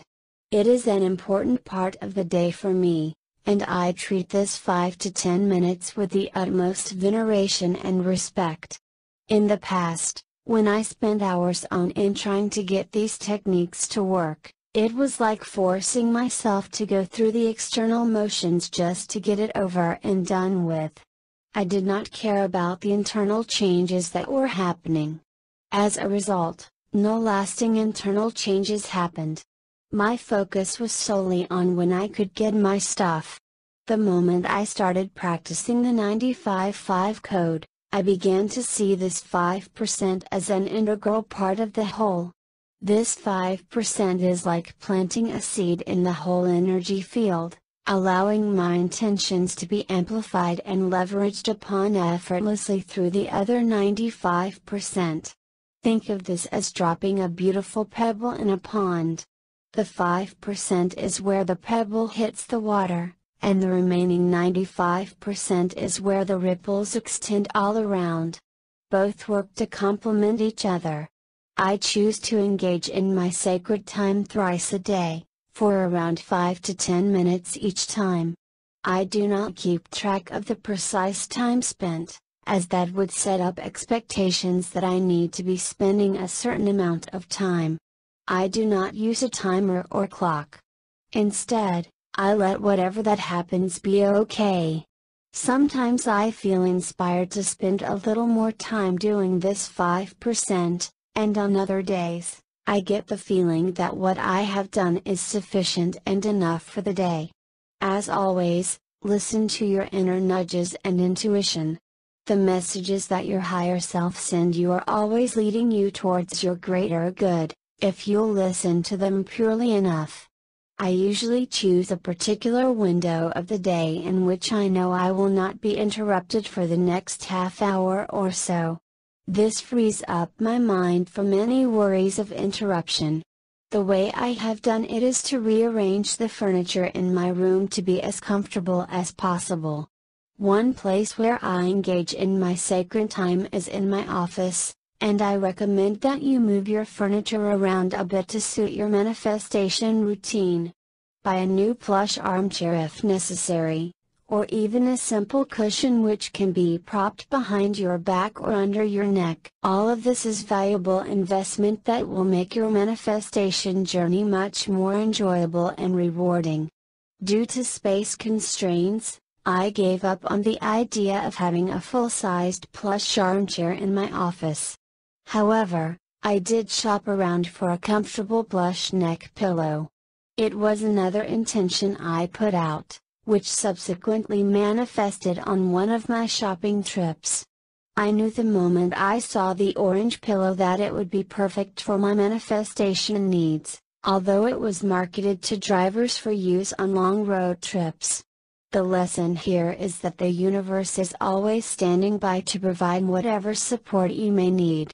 So use the help provided by the universe. Ask for help to manifest your desires in the form of equipment, furniture or location, even when it is for something seemingly small such as locating the right neck pillow for your manifestation time. Once I found a small orange neck pillow that was right for me, the quality of my sacred manifestation time improved considerably. I could now lie back comfortably in my office chair with the orange pillow propped under my neck for support. I felt physically comfortable. The first key is to ensure that you're physically comfortable in whatever position you choose to be in. There is no need to be lying down flat. I have found this position to be counterproductive for me, and there is no need to be sitting up straight with the spine erect either, as in meditation. I have chosen to just lie back in my office chair, ensuring that my back and neck is well supported. This position seems to work best for me, and you'll need to experiment to see what's suitable for you. By best, I mean the one that makes you feel the most comfortable, and not the one that produces the most manifestations. Any position is alright so long as you feel comfortable with it, and everyone is different. I have personally found some recommended positions to be really uncomfortable for me, such that I focused on my discomfort more than my actual intentions. So don't take any written instructions as gospel. Next, our physical surroundings are important because small distractions may cause our focus to suddenly jump from our inner world to our outer environment. As much as possible, we want to keep our focus inwards. Especially in the beginning, distractions such as noise and light may cause our focus to be disturbed, although the more you practice this, the more you'll be able to maintain your focus for longer periods of time. For a start, I do everything I can, that includes putting the phone on silent, locking the doors and turning out all the lights in the room for my really sacred time. This is the time I'm spending exclusively with my higher self. I start off by taking 3 deep breaths. Again, as I've explained in my other books such as The Magic Feeling, 3 is an arbitrary number and it helps me relax completely.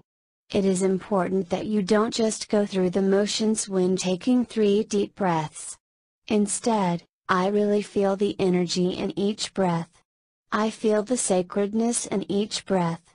I know that when I'm breathing, I'm moving energy.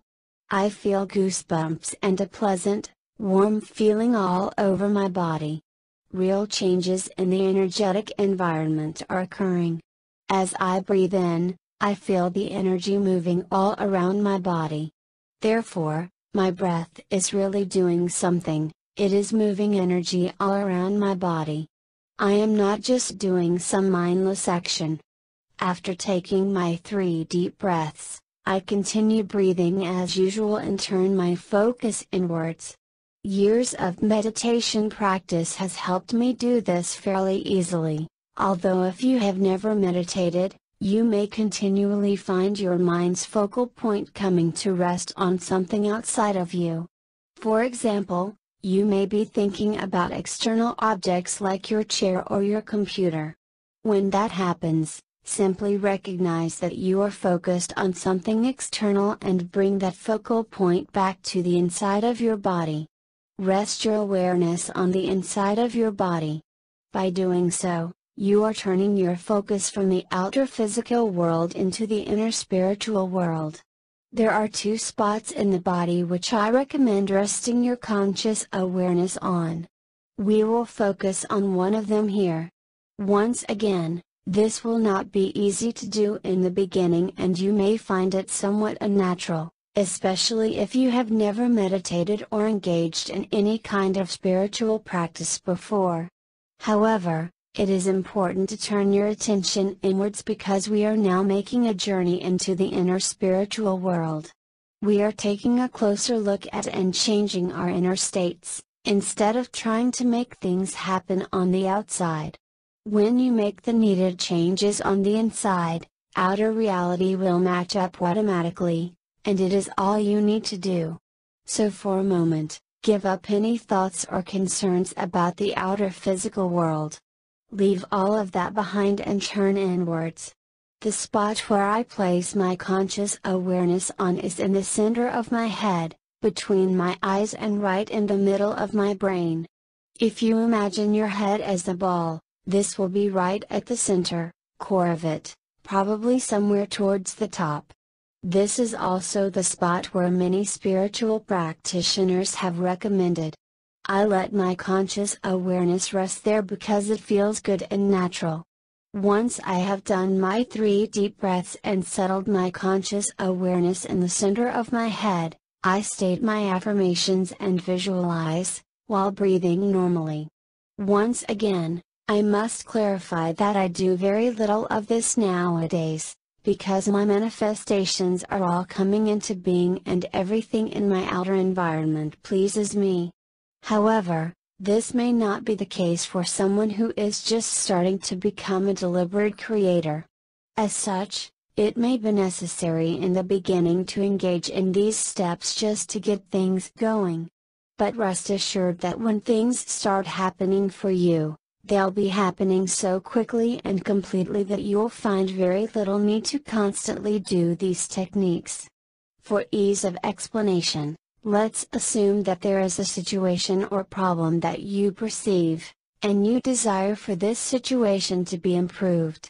Therefore, in this framework, I would take 3 deep breaths slowly, and let my conscious awareness settle in the center of my head. I would take as much time as needed to do this and not rush things. Often, it will feel like a long time has passed, such that you feel the urge to hurry and speed things up. But be assured that when you open your eyes, only a few minutes in physical time would have passed. We often do not have a good grasp of the flow of time when we turn inwards. Once your awareness is centered in your head, state your affirmations, intentions, and visualize the harmonious outcome that you are asking for. If it is a particular sum of money you need, see yourself sitting there, feeling happy and satisfied that you already have that sum of money. It may be useful to read the relevant chapters from It Is Done, as well as the useful reminders about manifesting money from my book Money Secrets to learn the specifics about manifesting money. For now, we are just going to be talking about the general mechanics of the process. It is important that you do all of this and give up absolutely any need to make things happen. You're doing all of this not to make anything happen, but because it feels so good for you. You're doing it because it feels good to experience that feeling of exhilaration and relief. What you'll feel are simultaneous good feelings that well up from using your imagination in this directed manner. Feel these good feelings and let them wash over you. Let the good feelings culminate and peak. This is what I refer to as a peaking moment. Again, you are letting the good feelings come to an overwhelming peak not because you want anything to happen on the outside, but because it feels so good for you. Stay there for as long as you can. I usually stay there until I receive an inner click, upon which I know that it is done. And I can return once again to my outer world. Now if you somehow get interrupted while doing any of these, here are two good ways to handle distractions. The first type of distractions are intervening thoughts. For example, your mind may suddenly drift to concerns and thoughts about work. I have found that distracting thoughts tend to happen more for me when I am tired. I therefore recommend that you do this work when you are well rested and have the ability to concentrate. I find that if I do this when I am sleepy, I would either drift off to sleep or have a hard time maintaining my inner focus. If distracting thoughts do surface for you, just acknowledge them and gently guide your awareness back to your conscious intentions. Do not entertain nor try to fight them. Just acknowledge them and let them go. The second type of distractions are external. For example, someone may suddenly knock on the door or walk in on you. In the beginning, I used to be very irritated by such distractions such that my mood would be spoiled because I thought my manifestations were not going to work anymore. It is useful to give up this stuck point for yourself right now. If you are interrupted, simply do whatever you need to do to take care of the interruption and then go right back to whatever you were visualizing before. It is alright to just go back and continue where you left off. If I need to state an intention out loud in my mind and I am interrupted, or I feel that I did not do it properly, I just stop, and go back and repeat it. No bad feelings. I repeat it until I am satisfied it went well. Do not invest excessive energy into worrying about interruptions, or feeling irritated by them. After I have immersed myself into a conducive inner state for long enough, I usually receive an inner nudge that it is done. It is a very assuring, deep sense of inner peace and satisfaction. It comes from within, and there are no external signs to cue me that my manifestations are complete. I just know it on the inside. When that happens, I again take 3 deep breaths. Once again, do not rush through them. Feel the relaxation and energy flowing all over my body, open my eyes and go about my day. It is done. This is all you need to do, if you feel compelled to take some outer directed action, especially at the beginning. However, as I've explained over and over again, even the steps above are optional. What's compulsory is the 95 in the 95-5 code. You must watch how you feel 95% of the time. You must watch your inner state for most of the time. If only you'll do so, the rest will take care of itself. If you feel adventurous and want to be surprised by the goodness of the universe, you can absolutely eschew the steps above and still have good things happening to you.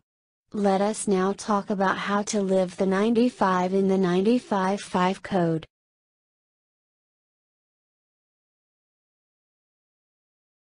Chapter 7, Living the 95 in the 95-5 code. If I were to summarize the key to fast and effective manifestations in one sentence, it would be this: think around your manifestation stuck points that continually trip you up on the inside. Do whatever you can to think around them. That's all there is to it. There is no big secret out there which you have to pay money to learn. No esoteric techniques that are somehow withheld from you which you have to spend years of spiritual practice trying to master. The essence of manifesting your desires can be eloquently expressed in one single sentence: manifestation is about learning how to think around your manifestation stuck points, plain and simple. Once you have learned how to think around them, things will never be the same for you again. Of course, doing so isn't going to be easy at first glance. The reason why you may have those stuck points in the first place is because you perceive them as actual obstacles and limitations standing between yourself and your desires. In other words, they are all very real reasons as to why you cannot have what you want. But remember that all limitations are self-imposed. And no matter how real those limitations seem to you at any moment, they can be dissolved and the situation changed. On the contrary, the more you allow yourself to be transfixed by the illusion of those limitations, the more you solidify them permanently in place through your continued focus, insistence on them, and make it extremely difficult for yourself to experience an alternative reality where your desires are already manifest. The easiest way to dissolve any perceived limitations, no matter what they may be, is to find creative ways to think around them, instead of constantly trying to fight against them and deny their existence. Therefore, manifesting anything is always an inner exercise in mental focus. When you allow yourself to straighten out the kinks on the inside, no matter how long you've had them, your outer manifestations have to follow. This process is a part of our universal creative laws that are always unfailing and dependable, no matter what you are trying to create. Some of you may argue hard against the use of my word illusions. These manifestation stuck points may not seem illusory to you. But I can tell you, having gone through this process time and time again, that they are just that, mere illusions that we perceive to be the problem. Even the hardest and most stubborn of illusions can be dissolved by simply changing our perceptions, because these perceived barriers are not even real in the first place. So give up the reasons for why you cannot change them, or think around them, just because you've had them for such a long time. One of the most common excuses I've heard for not being able to give up any of these self-imposed limitations is because we have been stuck with them for the longest time. But why should the length of time we've had to put up with something dictate whether we can get rid of it right now, or within the next few hours? Even that in itself is a manifestation stuck point. Give all of those up. Think around them. I would like to recount a recent example to illustrate the above. Granted that the following example is more of an unmanifestation rather than a manifestation scenario, in which I was trying to undo something I had previously created by mistake. But it illustrates the point of not allowing oneself to be stuck on self-imposed limitations beautifully. Here goes. Just recently, I found myself signing a 2-year mobile phone contract online, in my hurry to get a new phone as a gift for a family member. Shortly after I had done so, I realized I had made the wrong choice, as I should have transferred my plan to another provider for a much cheaper price. Now I was stuck with something I did not want that was financially unfavorable to me, and I was beating myself up over it. I spent the next 2 hours fuming and cursing at my mistake, and making myself feel bad by performing additional calculations showing that I had indeed chosen wrongly. Now I was faced with a penalty had I decided to cancel the signed contract, and the more I thought about what I had done, the lousier I felt. So I fumed and felt extremely bad for the entire afternoon. Now I have not felt this bad for a long time. For years in fact. But something about this incident just made me feel so bad. It so happened that I was working on the draft of this book, and I decided to look at my manifestation stuck points. Why was I feeling so miserable? Why was I feeling so stuck? I was feeling stuck because I perceived the contract as signed, and that the company would not allow me to change it without charging a huge penalty. I was feeling bad because I saw no way to change the situation. Sounds familiar? Finally, I decided that I had enough stewing and fuming. And decided to take a shower to clear my mind a little. That was when I felt an inner nudge from within, and I realized I had been so foolish to allow myself to be stuck on a self-imposed manifestation stuck point. Why don't you just call them up and see what they can do for you? I had previously denied myself that possibility, because I had argued so hard in favor of my self-imposed limitations. Which was my firm belief that the company would not possibly accede to my requests. I had dealt with them before, and a contract was a contract. But by then, I had gotten past my manifestation stuck point. I had thought around it and foreseen a new possibility for myself. Just the thought of a new possibility made me feel so much better than how I was feeling the hour before. The first signs of relief that you'll feel will always be on the inside, even before the physical signs start manifesting. I was now in a better place. The moment I stepped out of the shower, I made a call to the company and 15 minutes later, canceled the contract with a $30 penalty and thousands of dollars saved. The whole process was so easy that I did not even have to explain myself over the phone.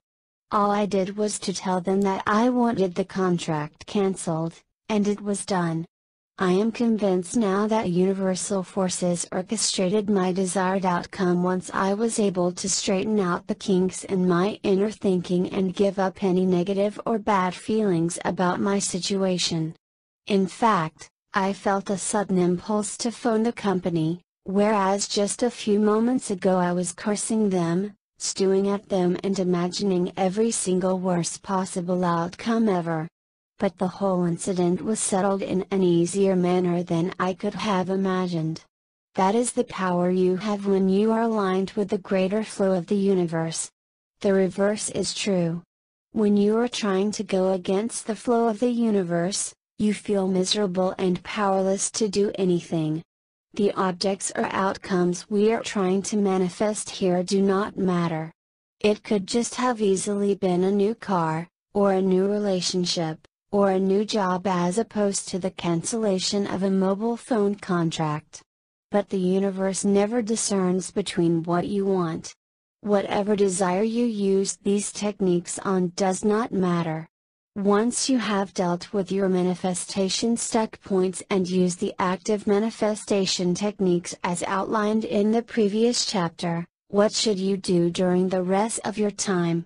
Should you wake up and think about your manifestations most of the time until you fall asleep at night? Should you keep repeating your intentions and affirmations out loud whenever you have the chance to? Should you visualize your desires repeatedly? By now, you should know that all these are active actions, which means that it is not recommended that you spend more than 5% of your day engaging in them. So leave all those actions to the 5% of your day when you are purely engaged in active manifestation techniques. Do none of them during the remaining 95% of your day. Instead, the remaining 95% of your day is for your living and enjoyment only. Don't squander it by wondering how and when your desires will come to you. That's a waste of valuable energy that can be directed elsewhere. The remaining 95% of your day is for you to express yourself in the most creative way possible. It is for you to savor and enjoy, not to worry about whether a particular outcome will result, or whether the things you ask for will come true. After you have set your intentions and become clear on them, let them go. Immediately go do something else, which means, go about your day in the usual manner, doing what you normally have to do. I like to fully immerse myself in either work or play, as I find that this frees my mind from thinking about my intentions and desires frequently. I now know that they are taken care of by the safe hands of the universe, and that universal forces have already been set into motion in response to my intentions and desires. So what more is there for you to worry about? In the moment that you get clear about something, it is done. What you should do after setting your intentions and desires, during the 5% or less of your day, is to immerse yourself wholeheartedly into living life to the fullest. If you are currently engaged in any job or livelihood, put your heart and mind into your job and perform it to the best of your abilities. Rest in the assurance that whatever you ask for is already done, and on its way. If you find it difficult to do so, if intruding thoughts of worries and fears keep creeping back into your conscious awareness, first be thankful for those worrying thoughts because they are a sure sign that you have not completely dealt with your manifestation stuck points. It follows that if you resolve most of your manifestation stuck points, intruding thoughts and worries will no longer creep into your awareness as frequently. So if worrying thoughts keep coming back, take a close look at their content without engaging, entertaining them. Take a close look at the triggering thought. What is the first thought usually about? You'll be able to infer what you are stuck on. For example, if you are constantly worried about whether something will come to you, then your stuck point could be related to not trusting in these laws, and not generally trusting that you have set your intentions well enough. Reading this and similar books that explain the process will give you more ways to get past these manifestation stuck points. I like to do something completely different after I have set my intentions. Deliberate distraction is often the key here so that intruding thoughts have no chance to occupy my awareness. For example, I like to bring myself to beautiful places for a stroll, or to engage myself in one of my hobbies wholeheartedly. The 2 to 3 hours you spend engaging in your hobbies without a care for the world creates an opening through which the universe can work its magic and dissolve any self-imposed boundaries or limitations, simply because you are no longer insisting on their existence through your continued focus on them. This is key, which is why I keep returning to this same point over and over again. Do whatever you can to take your mind off what you have just asked for, and the omnipotent universe responds in the most beautifully way possible. Therefore, taking a walk and engaging in any form of physical exercise in which you are too engaged to think about anything else is often a good way to take your mind off things for a while. Pick up jogging, cycling, swimming or a sport if you have to. 1 hour of engaging in a moderately vigorous sporting activity not only does wonders for your health, but also for your manifestations. I am living proof of it. If you set your desires and visualize, meditate in a particular room of your house, It is often a good idea to get out of the house and start moving about on the outside so your physical location will not remind you of the intentions you have just set. Very often, I see individuals who spend so much time visualizing at home that just being in that place reminds them of their unmanifested desires. That is certainly not a position you want to find yourself in. As I was in my early days, I was trying out all these techniques and actions for such a huge portion of the day that I literally allowed myself to remain stuck in my own routine. I would wake up, try the techniques in vain, and then go to sleep. And this went on over and over again. Is it any wonder that very little changed? Even my physical routine was the same. Break out of any physical routine you may have that is built around your active manifestation activities. Make a conscious decision right now to spend only 5% of your time, or less, engaged in those active manifestation activities, and the remaining 95% of your time really living life. Initially, you may feel empty or weird when you have given up on your repeated asking. You may suddenly find yourself with lots of, or more, free time on hand. In which case, it is a good idea to see if you can replace that free time with fruitful and meaningful activities that you enjoy doing. In the past few years, I have signed up for interesting classes, picked up new hobbies and done things which I normally would not have done. All using the huge amount of time I previously spent visualizing and trying to make all these manifestation techniques work. Remember, your life is for living and not for you to engage in all these actions to ask or attract what you want. If you are spending disproportionate amounts of time on these actions and still not getting what you want, perhaps it is time to change tact. I have been surprised by all the good that has come to me ever since I adopted this new way of living.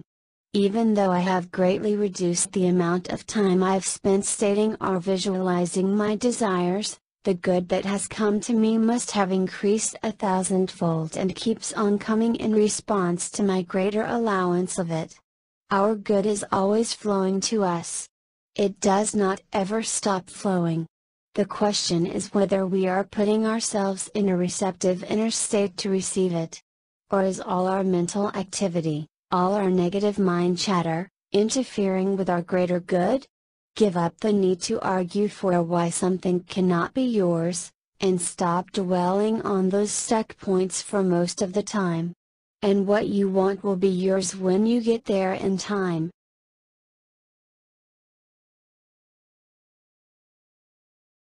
Chapter 8, Living the Immersion Technique. Over the years, I have made it a point to constantly tune in and check how I am feeling on the inside. As mentioned, this can be difficult to do without any prior spiritual training since by default, our attention is always placed on something outside of ourselves. Notice how at this very moment, you are focused on the words on this page. That is something outside of yourself. You may be slightly lulled by the pleasant singing of birds, or the sound of traffic in the background. That again, is our focus on things outside of us. With so many things happening on the outside, we rarely check in to notice how we feel on the inside. It turns out that how you feel on the inside, your inner state, makes all the difference to your manifestation results. But we are all so numb and dull to that feeling. We perceive it as natural and always there. As I check inside of myself right now, I feel a deep inner sense of peace and calm. I feel a sense of assuredness and security. This is the inner state I have come to know as being conducive to manifestations. I also feel a bit of the magic feeling in the background, a feeling which I describe in my book of the same name. And I recognize the feeling as underlying everything, always there. But most people do not feel this way. When they take the time to turn inwards and check how they feel on the inside. First, they will encounter a sense of active resistance. Their ego will convince them to stop doing it, that it's silly or weird, and that there is nothing there. But no matter how weird or unnatural it seems, you must push past these feelings and be persistent with this exercise. We have been so conditioned to live by what goes on the outside, and what is happening outside of us, that we cannot bear to turn inwards for even a moment. But turning inwards is the key to being an effective and deliberate manifester. Only by always turning inwards can you start cultivating a conducive inner state. So for the next few moments, I would like you to sit quietly by yourself and turn your conscious awareness inwards. Sure, you will still be aware of the chair you're sitting on, or the words on this page. But turn your awareness inwards and notice what's happening on the inside. Notice how you are feeling on the inside. Take a reading of how you feel and just notice what is there. Is there a sense of deep inner calm and peace? Is there a sense of inner lightness? Or is there a tinge of worry and fear? For most people, there will be a slight tinge of worry or fear. One of dis-ease or discomfort. But understand that these feelings arise from the negatively conditioned mind, which has been trained to spontaneously bring up these feelings over long periods of time. This is not our true nature. I was lying in bed one night and my thoughts drifted to the time I was a little boy. I had been born premature and grew up as an extremely shy and timid boy, always afraid of everything. That night, as I lay in my bed and drifted off to sleep, I somehow thought back to the time when I was little Richard. I then began to realize, somewhat surprisingly, as I stepped into my body back then, that I was constantly filled with an overwhelming and profound sense of fear.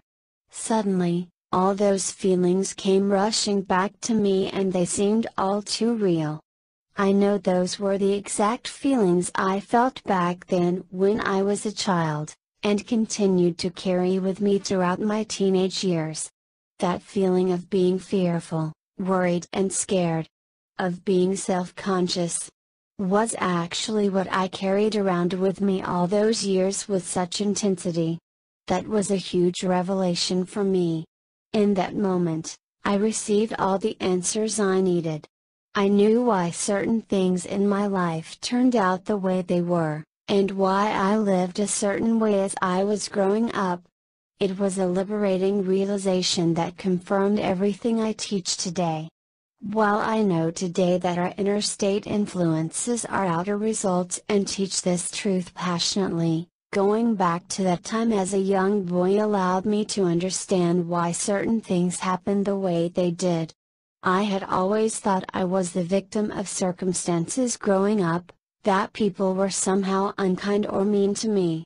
I always thought I was the unlucky one, perhaps not vocalizing those words but subconsciously feeling them at a very deep level. But being transported back into how I was as a child that night and going back into my previous inner state confirms everything I now know today. How could things have been otherwise when I was always so worried and fearful? How could things have been otherwise when I was always so afraid of everything? I remember the fear as being intense. The good news is that as adults today, we have the power to change our inner states at will. No longer are we at the mercy of authority figures in our lives, who while having our best interests at heart, may themselves not fully comprehend these wonderful universal laws. Therefore we as adults today have the freedom to choose. In every moment, we can choose how we want to feel. And hence what we want to create. So check in right now and make a mental note of how you feel. I am not asking that you try and change the way you feel, but merely to recognize and notice how you feel. Just noticing it is enough. Do you feel 100% light, peaceful and calm? If so, your manifestations will be coming very quickly. Do you feel 80% light, peaceful and calm? with a 20% feeling of worry or uneasiness? If so, do not despair, because the moment you drop and reduce that 20% down to zero, things will happen to you in such easy, effortless ways that you will be amazed. Make it your goal to get whatever negative feelings down to zero. That's the most important. I like to devote the next half of this chapter to walking you through the immersion technique, which I've found to be very useful for letting go of negative worries and living fully in the now. It does not matter what activity you choose for this immersion technique, but it should not be one of the active manifestation techniques that you do during the 5% of your time. In other words, it should not be any actions which you do to ask for your manifestations. The immersion technique can be used on anything else, for work, play, or even mundane activities like tidying your closet. Sometimes, I prefer to work on seemingly mundane activities just to clear my mind a little and create an opening for the universe to work its magic. The way to do the immersion technique is to immerse yourself fully, wholeheartedly, in whatever activity you have at hand. For example, let's suppose that you have just done the 5 activities in the 95-5 code, and now you're switching modes and going back to your daily life. You are now living the 95 part of the 95-5 code. What you should do when living this 95 is to pick whatever activity that you have to do, and then immerse yourself fully in it. Let's suppose that the activity I have to do next is to draft an email to an associate at work. Instead of just mindlessly typing the email like you would do before, going through the motions of it, be extra aware and conscious of each step as you do it. This is not entirely the same as concentration or being in deep focus. Rather, do it with a sense of purpose.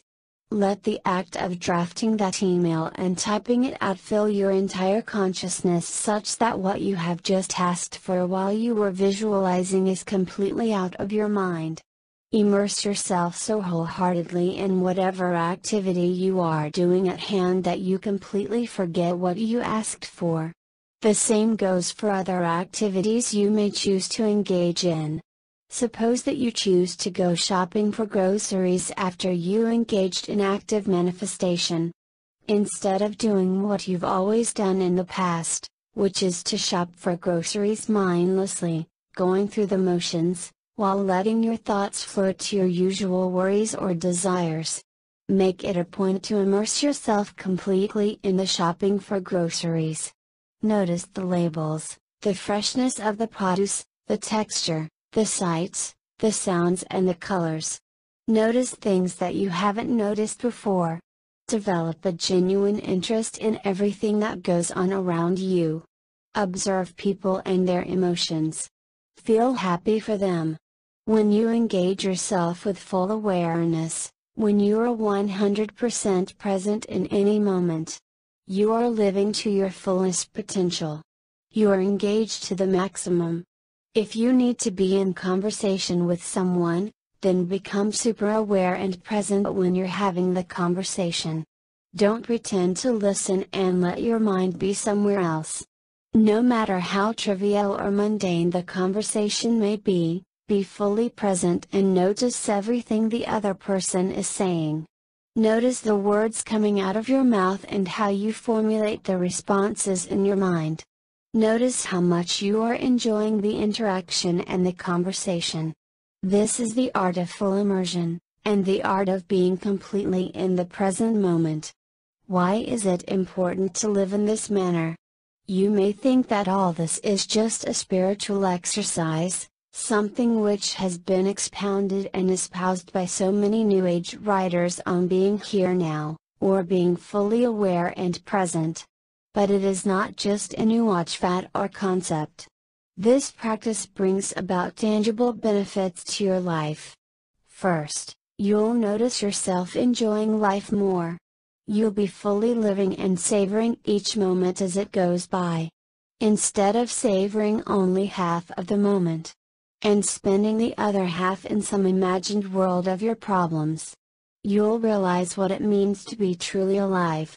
I've always found it interesting that individuals, especially in modern times, have taken to more and more extreme activities that push the boundaries of excitement or thrill. They have been increasingly willing to go for adrenaline-rushing activities, all in the name of seeking that new high. But do you know why they are even seeking that high in the first place? Many of them are looking for sensory stimulation beyond what daily activities can provide. They want something that can deliver them to a higher place of exhilaration and good feeling, hence all the almost dangerous, daredevil and sometimes even illegal activities. Doing so is like trying to increase the flow of water when your pipes are clogged by connecting it to larger and larger pumps, when a simpler solution is just to unclog the pipes or increase the size of the pipelines. An individual who is fully engaged in very moment and who is always present feels the full exhilaration and joy of life. That sense of joy and enthusiasm is so intense and overwhelming that it permeates every single cell of your body. It's like the best feeling in the world, and you can be immersed in it round the clock if you want to. It is the magic feeling that produces instant manifestations. It's the highest high one can possibly get, and there is no limit to how good you can feel. Once you realize this truth and experience this state that can be obtained from turning inwards, you'll not see the need to engage in any of those outer activities just to get that temporary high, or to make something happen on the outside. Perhaps the most counterintuitive realization about living in this manner is that once you fully immerse yourself into each present moment, not caring for either the future or the past, you don't even care about whether your desires become manifest or not. You're too busy living in the now moment and feeling the good feelings of it to care about the past or worry about the future. You start to find joy in everything that you do, no matter how mundane it seems. And because of your newfound attitude of hootlessness and divine indifference, things will then start happening for you. When you truly give up caring whether you'll get everything you've asked for and just focus on feeling good in each moment, what you ask for has to come.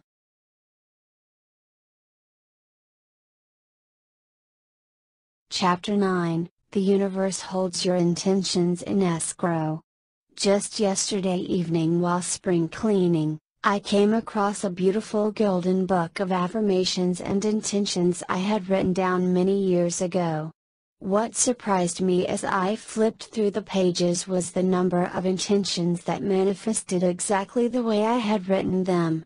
Reading through what I had written brought back many fond memories. Those desires came true even though I had forgotten about the notebook shortly after writing those intentions down over a period of several months in my life, never to pick it up again until a few years later. As Abraham Hicks always teach, our desires are held in escrow for us until we are ready to receive them. We become ready by aligning with the vibrational essence of what we are asking for. And so in the moment we ask for something, it is done. This example beautifully illustrates that we only have to ask for our intentions and desires only once. As long as we do so and not contradict them through our own manifestation stuck points, limiting beliefs and counter-intentions, what we have asked for is held in escrow for us until we are ready for it. It is all lined up, waiting to be delivered. I would not have realized this point so strongly had I not found this old notebook of mine. Some of the intentions and desires were long forgotten by me. I had forgotten about the specifics and details of those intentions, and yet they were delivered to me in perfect harmony and order. Truly, the universe does not forget and always remembers every little minute detail about what we have asked for. We only have to be open to the whole experience and trust. So don't worry about keeping a book of your highest intentions and desires. If anything, those are for your reference only. The universe needs no reminders. After reading through the handwritten notebook of beautiful intentions, I did something which, a few short years ago, would have been absolutely unthinkable. I threw the book in the wastebasket, letting it go from my life. A few years ago, I would have held onto the notebook like it was a precious treasure. But I know today that the lesson is complete. I truly understand the life lessons and principles contained within this experience that has come full circle. I noticed that I peppered the front of the book with proclamations to the universe, on how I hoped the universe would deliver everything written in the book to me in divine timing and order. But I need not have written those words. I realize today that those words were ultimately for my own understanding only. They served only as a reminder to myself, and not as a message to the universe. The universe would have delivered whatever I wanted in perfect divine timing and order whether I made those statements or otherwise. How can it be done in any other way? And hence, I made the decision to let the book go from my life, because I know today that the universe always delivers whatever we want to us in the most harmonious way possible. There is no need to engage in any outer actions such as repeatedly writing our intentions down, reading them or keeping the book close at hand. There are many readers who ascribe the magic to a particular notebook of intentions, or to certain words and phrases written down. There is value in all of those practices, but that is not where the magic truly is. The magic resides in our own inner state, and it is our non-resistive, light inner state that makes things magnetically happen on the outside. The power does not lie in a notebook of intentions which we write and keep around. It does not lie in the repeated reading of what we have written down. As mentioned, all these repeated actions serve as reminders for ourselves only. And for many, they can be a source of comfort and motivation. However, if the repeated writing and reading of affirmations stirs up feelings of discomfort or discouragement for you, then you would certainly be better off without the practice. Tailor your daily practice such that it suits you, and makes you feel best. You can live the rest of your life without engaging in any of these outer-directed activities and still have everything you want come true for you in your life. These outer-directed actions are always optional, but the inner work is mandatory. When you first start living in this manner, by being fully present and immersed in all of life, and by eliminating any feelings of worry or fear from your life, you'll start to see changes quickly. At first, and actually instantly, the results you observe will be a drastic change to the way you feel inside. You'll feel emotionally freer and lighter, as if that huge rock that has been weighing you down in the past is now gone. You would feel less self-conscious. And you would also be able to see the humor in a lot more situations. That is the immediate benefit of putting the 95-5 code in practice. The second thing that will happen is that manifestations will occur that seem to be unrelated to the major things which you are asking for. These smaller manifestations will start popping up for you all over the place. And they'll keep happening over and over again for you. For example, you may have a thought of wouldn't it be nice to dine at this restaurant and have this experience. And the very next day, a friend invites you out for dinner at this exact same restaurant. None of this has to be forced. It all happens naturally and spontaneously. I hardly find myself in situations where I have to queue. Everything is just smooth sailing and fast for me. I will go to a restaurant and there is a perfect spot ready for me, with the perfect food on the menu. I've also noticed that after I sit down and order my food that the restaurant fills up really fast. These are the spontaneous little things, the little miracles that give you an indication that things are truly lining up. Another fun experience I've had was to feel like not going for an appointment, and then have the other person tell me he can't make it, without me having to cancel the appointment. In other words, the universe precedes your desires and delivers everything that is just right for you, whether in physical objects or physical experiences. I am spending some time describing what it feels like here because some of you may be wondering when the big stuff is going to come. After so many years, I've understood that when all the seemingly small stuff starts lining up, that is when a whole lot of energy, and momentum, is moving all that big stuff into place as well. Remember that the size of our requests is only relative, and the universe does not discern between any of those. So focus on your inner state and what you do during 95% of your time, and the universe will take care of the rest. If you find it difficult to keep your mind away from your intentions and desires, or from worrying about them, then use the full immersion technique that I shared in the previous chapter. Immerse yourself completely in living your life, and become extremely aware of every single small detail and now moment as you are going through the experience. Do this for the next task, and then the next, and the next, and so on throughout the day. If you'll remind yourself to be fully engaged for your normal waking activities, you will be turning away so completely from what you have asked for that the universe is free to do its planning and magic. The full immersion technique focuses your attention on what you can do.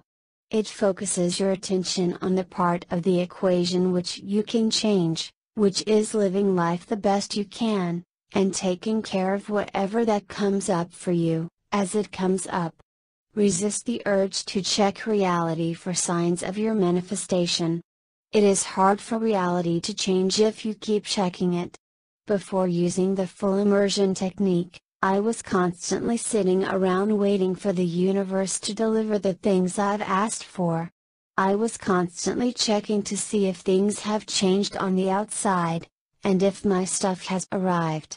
Hence I would engage in those active manifestation techniques, sit around and wait.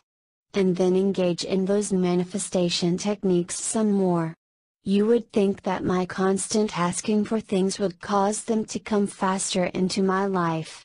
But I can tell you today that my life was at a complete standstill. Nothing creative or productive was happening. I can now see that an individual who lives this way is not living his highest good as intended, but is living a life completely devoid of any creation. He thinks he is creating, when all he is doing is in fact creating the same reality over and over again. Therefore, do not dismiss any aspect of your life as less important. Do your best and take care of what needs to be done at hand. Most individuals who start doing spiritual manifestation work tend to see the rest of their activities, their daily activities, as comparatively useless, and start focusing exclusively on the practice of whatever manifestation techniques. They start spending inordinate amounts of time on the 5 in the 95-5 code, thinking it is what makes all the difference. That cannot be further from the truth. Life is for your joyful moment-to-moment living, not to apply one manifestation technique after another. Live the best you can, with whatever you have on hand. And soon the universe will deliver some surprises to you in the most amazing way possible. This quote by spiritual mystic Osho sums it up perfectly. If you cannot be a creator, if you cannot love work, if you cannot love life, then the only possibility for you is just to be a beggar. Like everyone else, I have errands to run, work to do, some activities arguably more enjoyable than others. I have a life to live. But I do all of them fully immersed and engaged. Don't make the mistake of only doing things that you foresee can lead to a manifestation. Don't discern between activities that make things happen, and those that do not. Because at the end of the day, how would you know? The universe works in mysterious ways, and I've been led on the path by having things turn out completely different from what was expected. So always listen to your inner impulse and not base your actions on whether they would achieve something on the outside. Even the mundane tasks are enjoyable because they allow me to take my mind off things and become fully focused on whatever is at hand. When I am so deeply immersed in the now moment, I am alive. Immersing yourself fully into the task at hand while you go about your daily activities turns out to be an extremely effective manifestation technique, as counterintuitive as it seems. It stops your wandering mind from questioning when and how something is going to come to you. It is the best way to take care of the intervening buffer time. If you will spend this buffer time living life comfortably, you wouldn't even mind the existence of it. It is only when you sit around and wait that it becomes extremely glaring and sticks out like a sore thumb. Have you ever sat around waiting for a package to arrive in the mail? You know, the why is it not here yet feeling, and it does drive us nuts. The simplest solution is just to go do something distractingly fun in the meantime.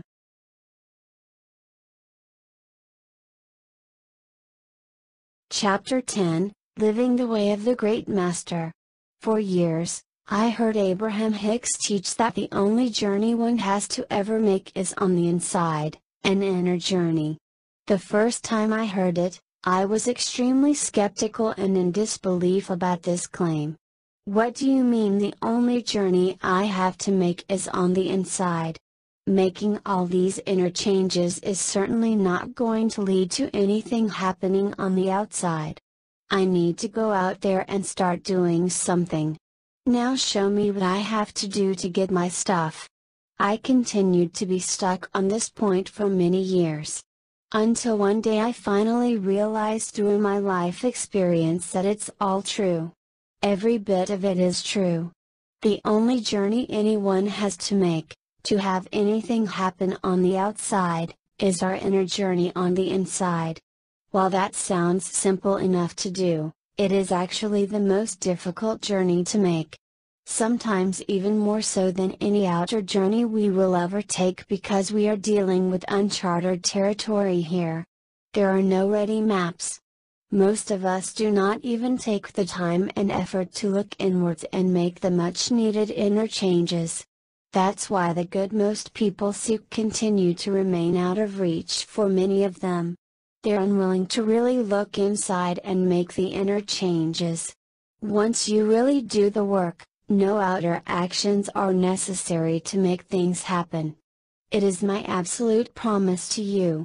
In the final chapter of this book, I would like to take you through the profoundly simple three-part process again and talk about a practical way to deal with problems and issues that crop up throughout the day. When you first start practicing the 95-5 code, the first thing you'll invariably have to deal with are nagging thoughts of what if this does not work, or am I doing it the right way? Know that all these thoughts result from past negative conditioning that have been built up over a long period of time. Hence, even though you may consciously decide today to live the 95-5 code, these thoughts will still crop up in your conscious awareness from time to time. How you deal with them makes all the difference.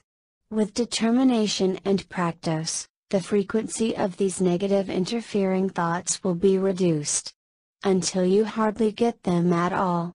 For me, I go through my day with very few negative thoughts popping into my conscious awareness. If it does, I quickly acknowledge it, recognize it for what it is, and send it back to where it came from. In other words, I do not entertain the thought nor allow myself to be consumed by it. I do not allow these negative thoughts to snowball. So at the beginning, you need to ensure that negative thoughts do not get bigger and bigger, until they consume the whole of your awareness. It is natural to have worry thoughts, or thoughts of things not working out, especially if you have been disappointed countless times in the past. The mind always reverts to what it knows and what it is familiar with. Therefore, it keeps reminding you of the only reality which it has known. Bear in mind that you are on the brink of creating a whole new reality for yourself now that will soon become the new reference point. Hence, one practical way to deal with such worry thoughts, as they come up, is to remind yourself that the 5 in the 95-5 code is taking care of all the details. Everything is being taken care of, and there is nothing else I have to do. Whenever worry or fear thoughts came up for me spontaneously, whenever I found myself drifting off and worrying about whether things were indeed happening on the outside, I would immediately remind myself that the 5% of active manifestation activities I've done is taking charge of everything. Keep doing this each time a worry thought crops up for you, and they'll not even pop up in time to come. The converse is also true. If you keep allowing yourself to believe in negative thoughts when they come up, results will be slow in coming for you. Simply because you have not changed your inner state at all. I estimate that I probably had to remind myself around 20 to 50 times each day when I first started this process. You have to be relentless at changing your inner state if you want lasting changes to happen. Each time thoughts of what if this doesn't work crop up, assure yourself that things are being taken care of by the 5 in the 95-5 code. Then turn your mind away completely. Forget what you have asked for. You have done all the asking, and it is done. The second practical issue one may have to deal with are actual problems and issues that crop up throughout the day. This is different from spontaneous negative thoughts resulting from past conditioning, in that these are related to certain existing conditions in your life. For example, you may perceive a problem at work, or have a particular situation that needs to be urgently resolved. Your perception and noticing of this situation stirs up negative and unpleasant situations within you. Any situation that brings up negative feelings and emotions needs to be resolved, as those negative feelings and emotions will interfere with physical manifestations in other areas of your life as well. But how do you go about doing so? A few rules of thumb are handy here. I generally do not allow myself to stew over a problem for long. The longer I allow myself to brood over it, the worse I feel, and the more negative energy I summon around the issue. Recall that it only takes 17 seconds of focused thought to set something into motion. So stewing over something for hours on end can indeed result in something unwanted down the road, which then has to be dealt with physically. While it may be difficult to do so in the beginning, you have to give up your wanting to feel bad in order to welcome greater good and manifestations in your life. This means you must have the willingness to look at the bigger picture. Would you rather have your manifestations and all the good you have asked for? Or allow yourself to stew and stay miserable on something for a few days on end just to be right? Once again, this is easier said than done. Certain issues are so in our faces that we sometimes miss the forest for the trees, but that is where your determination and discipline comes in. You must make feeling good such an overriding priority for yourself above everything else. You must condition yourself to take the high road every single time, even if it means letting the other person be right. Again, this is what Abraham Hicks mean when they say, "Nothing is more important than that I feel good." I used to think that was such a narcissistic statement. I want my stuff, not just to feel good all day every day. But I now know how logical that statement by Abraham Hicks is, because feeling good is at the basis of everything. When you feel good 95% of your time, what you asked for during the other 5% of the time has to come true. I just cannot put enough emphasis on this. Conversely, if you allow yourself to feel miserable and lousy 95% of your time, no amount of concentrated visualization or affirming will be able to take care of the negativity generated during the majority of your waking hours. Feeling good has to become an overriding priority for you to the exclusion of everything else. There will be situations in life, as you put all of this into practice, that get on your nerves. There will be situations that will test everything that you have learnt up to this point. There will be times you feel like giving up. My own limits were tested with the earlier incident I recounted. But if you remind yourself of these teachings often enough, you'll soon be able to recover from such unpleasant situations quickly. Avoid situations that throw your inner state into turmoil. A while back I was ordering a piece of furniture that failed to arrive on time, with each party denying their responsibility. The seller said they have already shipped it, while the courier said it had already been delivered. Throughout the whole episode, I adopted the stance of a neutral observer with a deep belief that everything was already settled. I could have reverted to my old mode of operation, which was to get angry at the seller for not handling it well enough, or with the courier for being so irresponsible.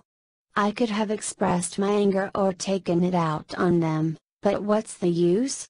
They may have been prodded into action, but that would have thrown my inner state into turmoil too, which can only lead to undesirable outcomes. Give up the need to be right, even if you are right. Your feelings are letting you know, in each moment, how things will turn out. I decided that feeling good was so important to me that I wasn't going to let myself be bothered by any of it. I kept reminding myself that the universe was taking care of all my affairs, even when external evidence appeared to be on the contrary and when it seemed I was going to lose my money. I had such a sense of deep faith and belief that even when I met up with the seller to settle the incident, I thanked her genuinely and profusely for willing to work with me. In return, she was very nice and helpful about the whole incident, and even gave me a free gift for my inconvenience. When you make that inner journey and get past your own manifestation stuck points, outer reality reciprocates in the most unimaginable ways. Throughout the 95% of your day, allow everything that happens to be alright. Remember, feeling good must be of overriding importance to you. So before you engage in any interaction, or go into any interaction with another person or thing, ask yourself how it would make you feel. Ask yourself how your inner state will change as a result of the interaction. Does it make you feel better or worse? If it makes you feel worse, then don't do it. Don't do it just to prove that you're right, or to prove your point. Don't do something you'll regret later on, that you'll eventually come to feel sorry or guilty about. Don't. Just stay away from all that. Take the high road, even if it means letting the other person be right or letting the other party have their way. Nothing is more important than that you feel good, and it is all that matters. If you want to be an effective manifester, you have to go to great lengths to maintain your inner composure and state. You must allow yourself to be imperturbable, despite of outer circumstances and situations. When you get to that state of imperturbability and stay there, when you make feeling good 95% of the time your one and only priority in your life, everything happens and flows. Things you have asked for in the past and long forgotten, things you have barely asked for, and things you have not even asked for. Because when you truly live the 95-5 code, the only thing you have to do is to take things one step at a time, and the rest will be done unto you. As is so eloquently stated in the Tao Te Ching by Lao Tzu, the great master that is the Tao does nothing, yet he leaves nothing undone. And it is so.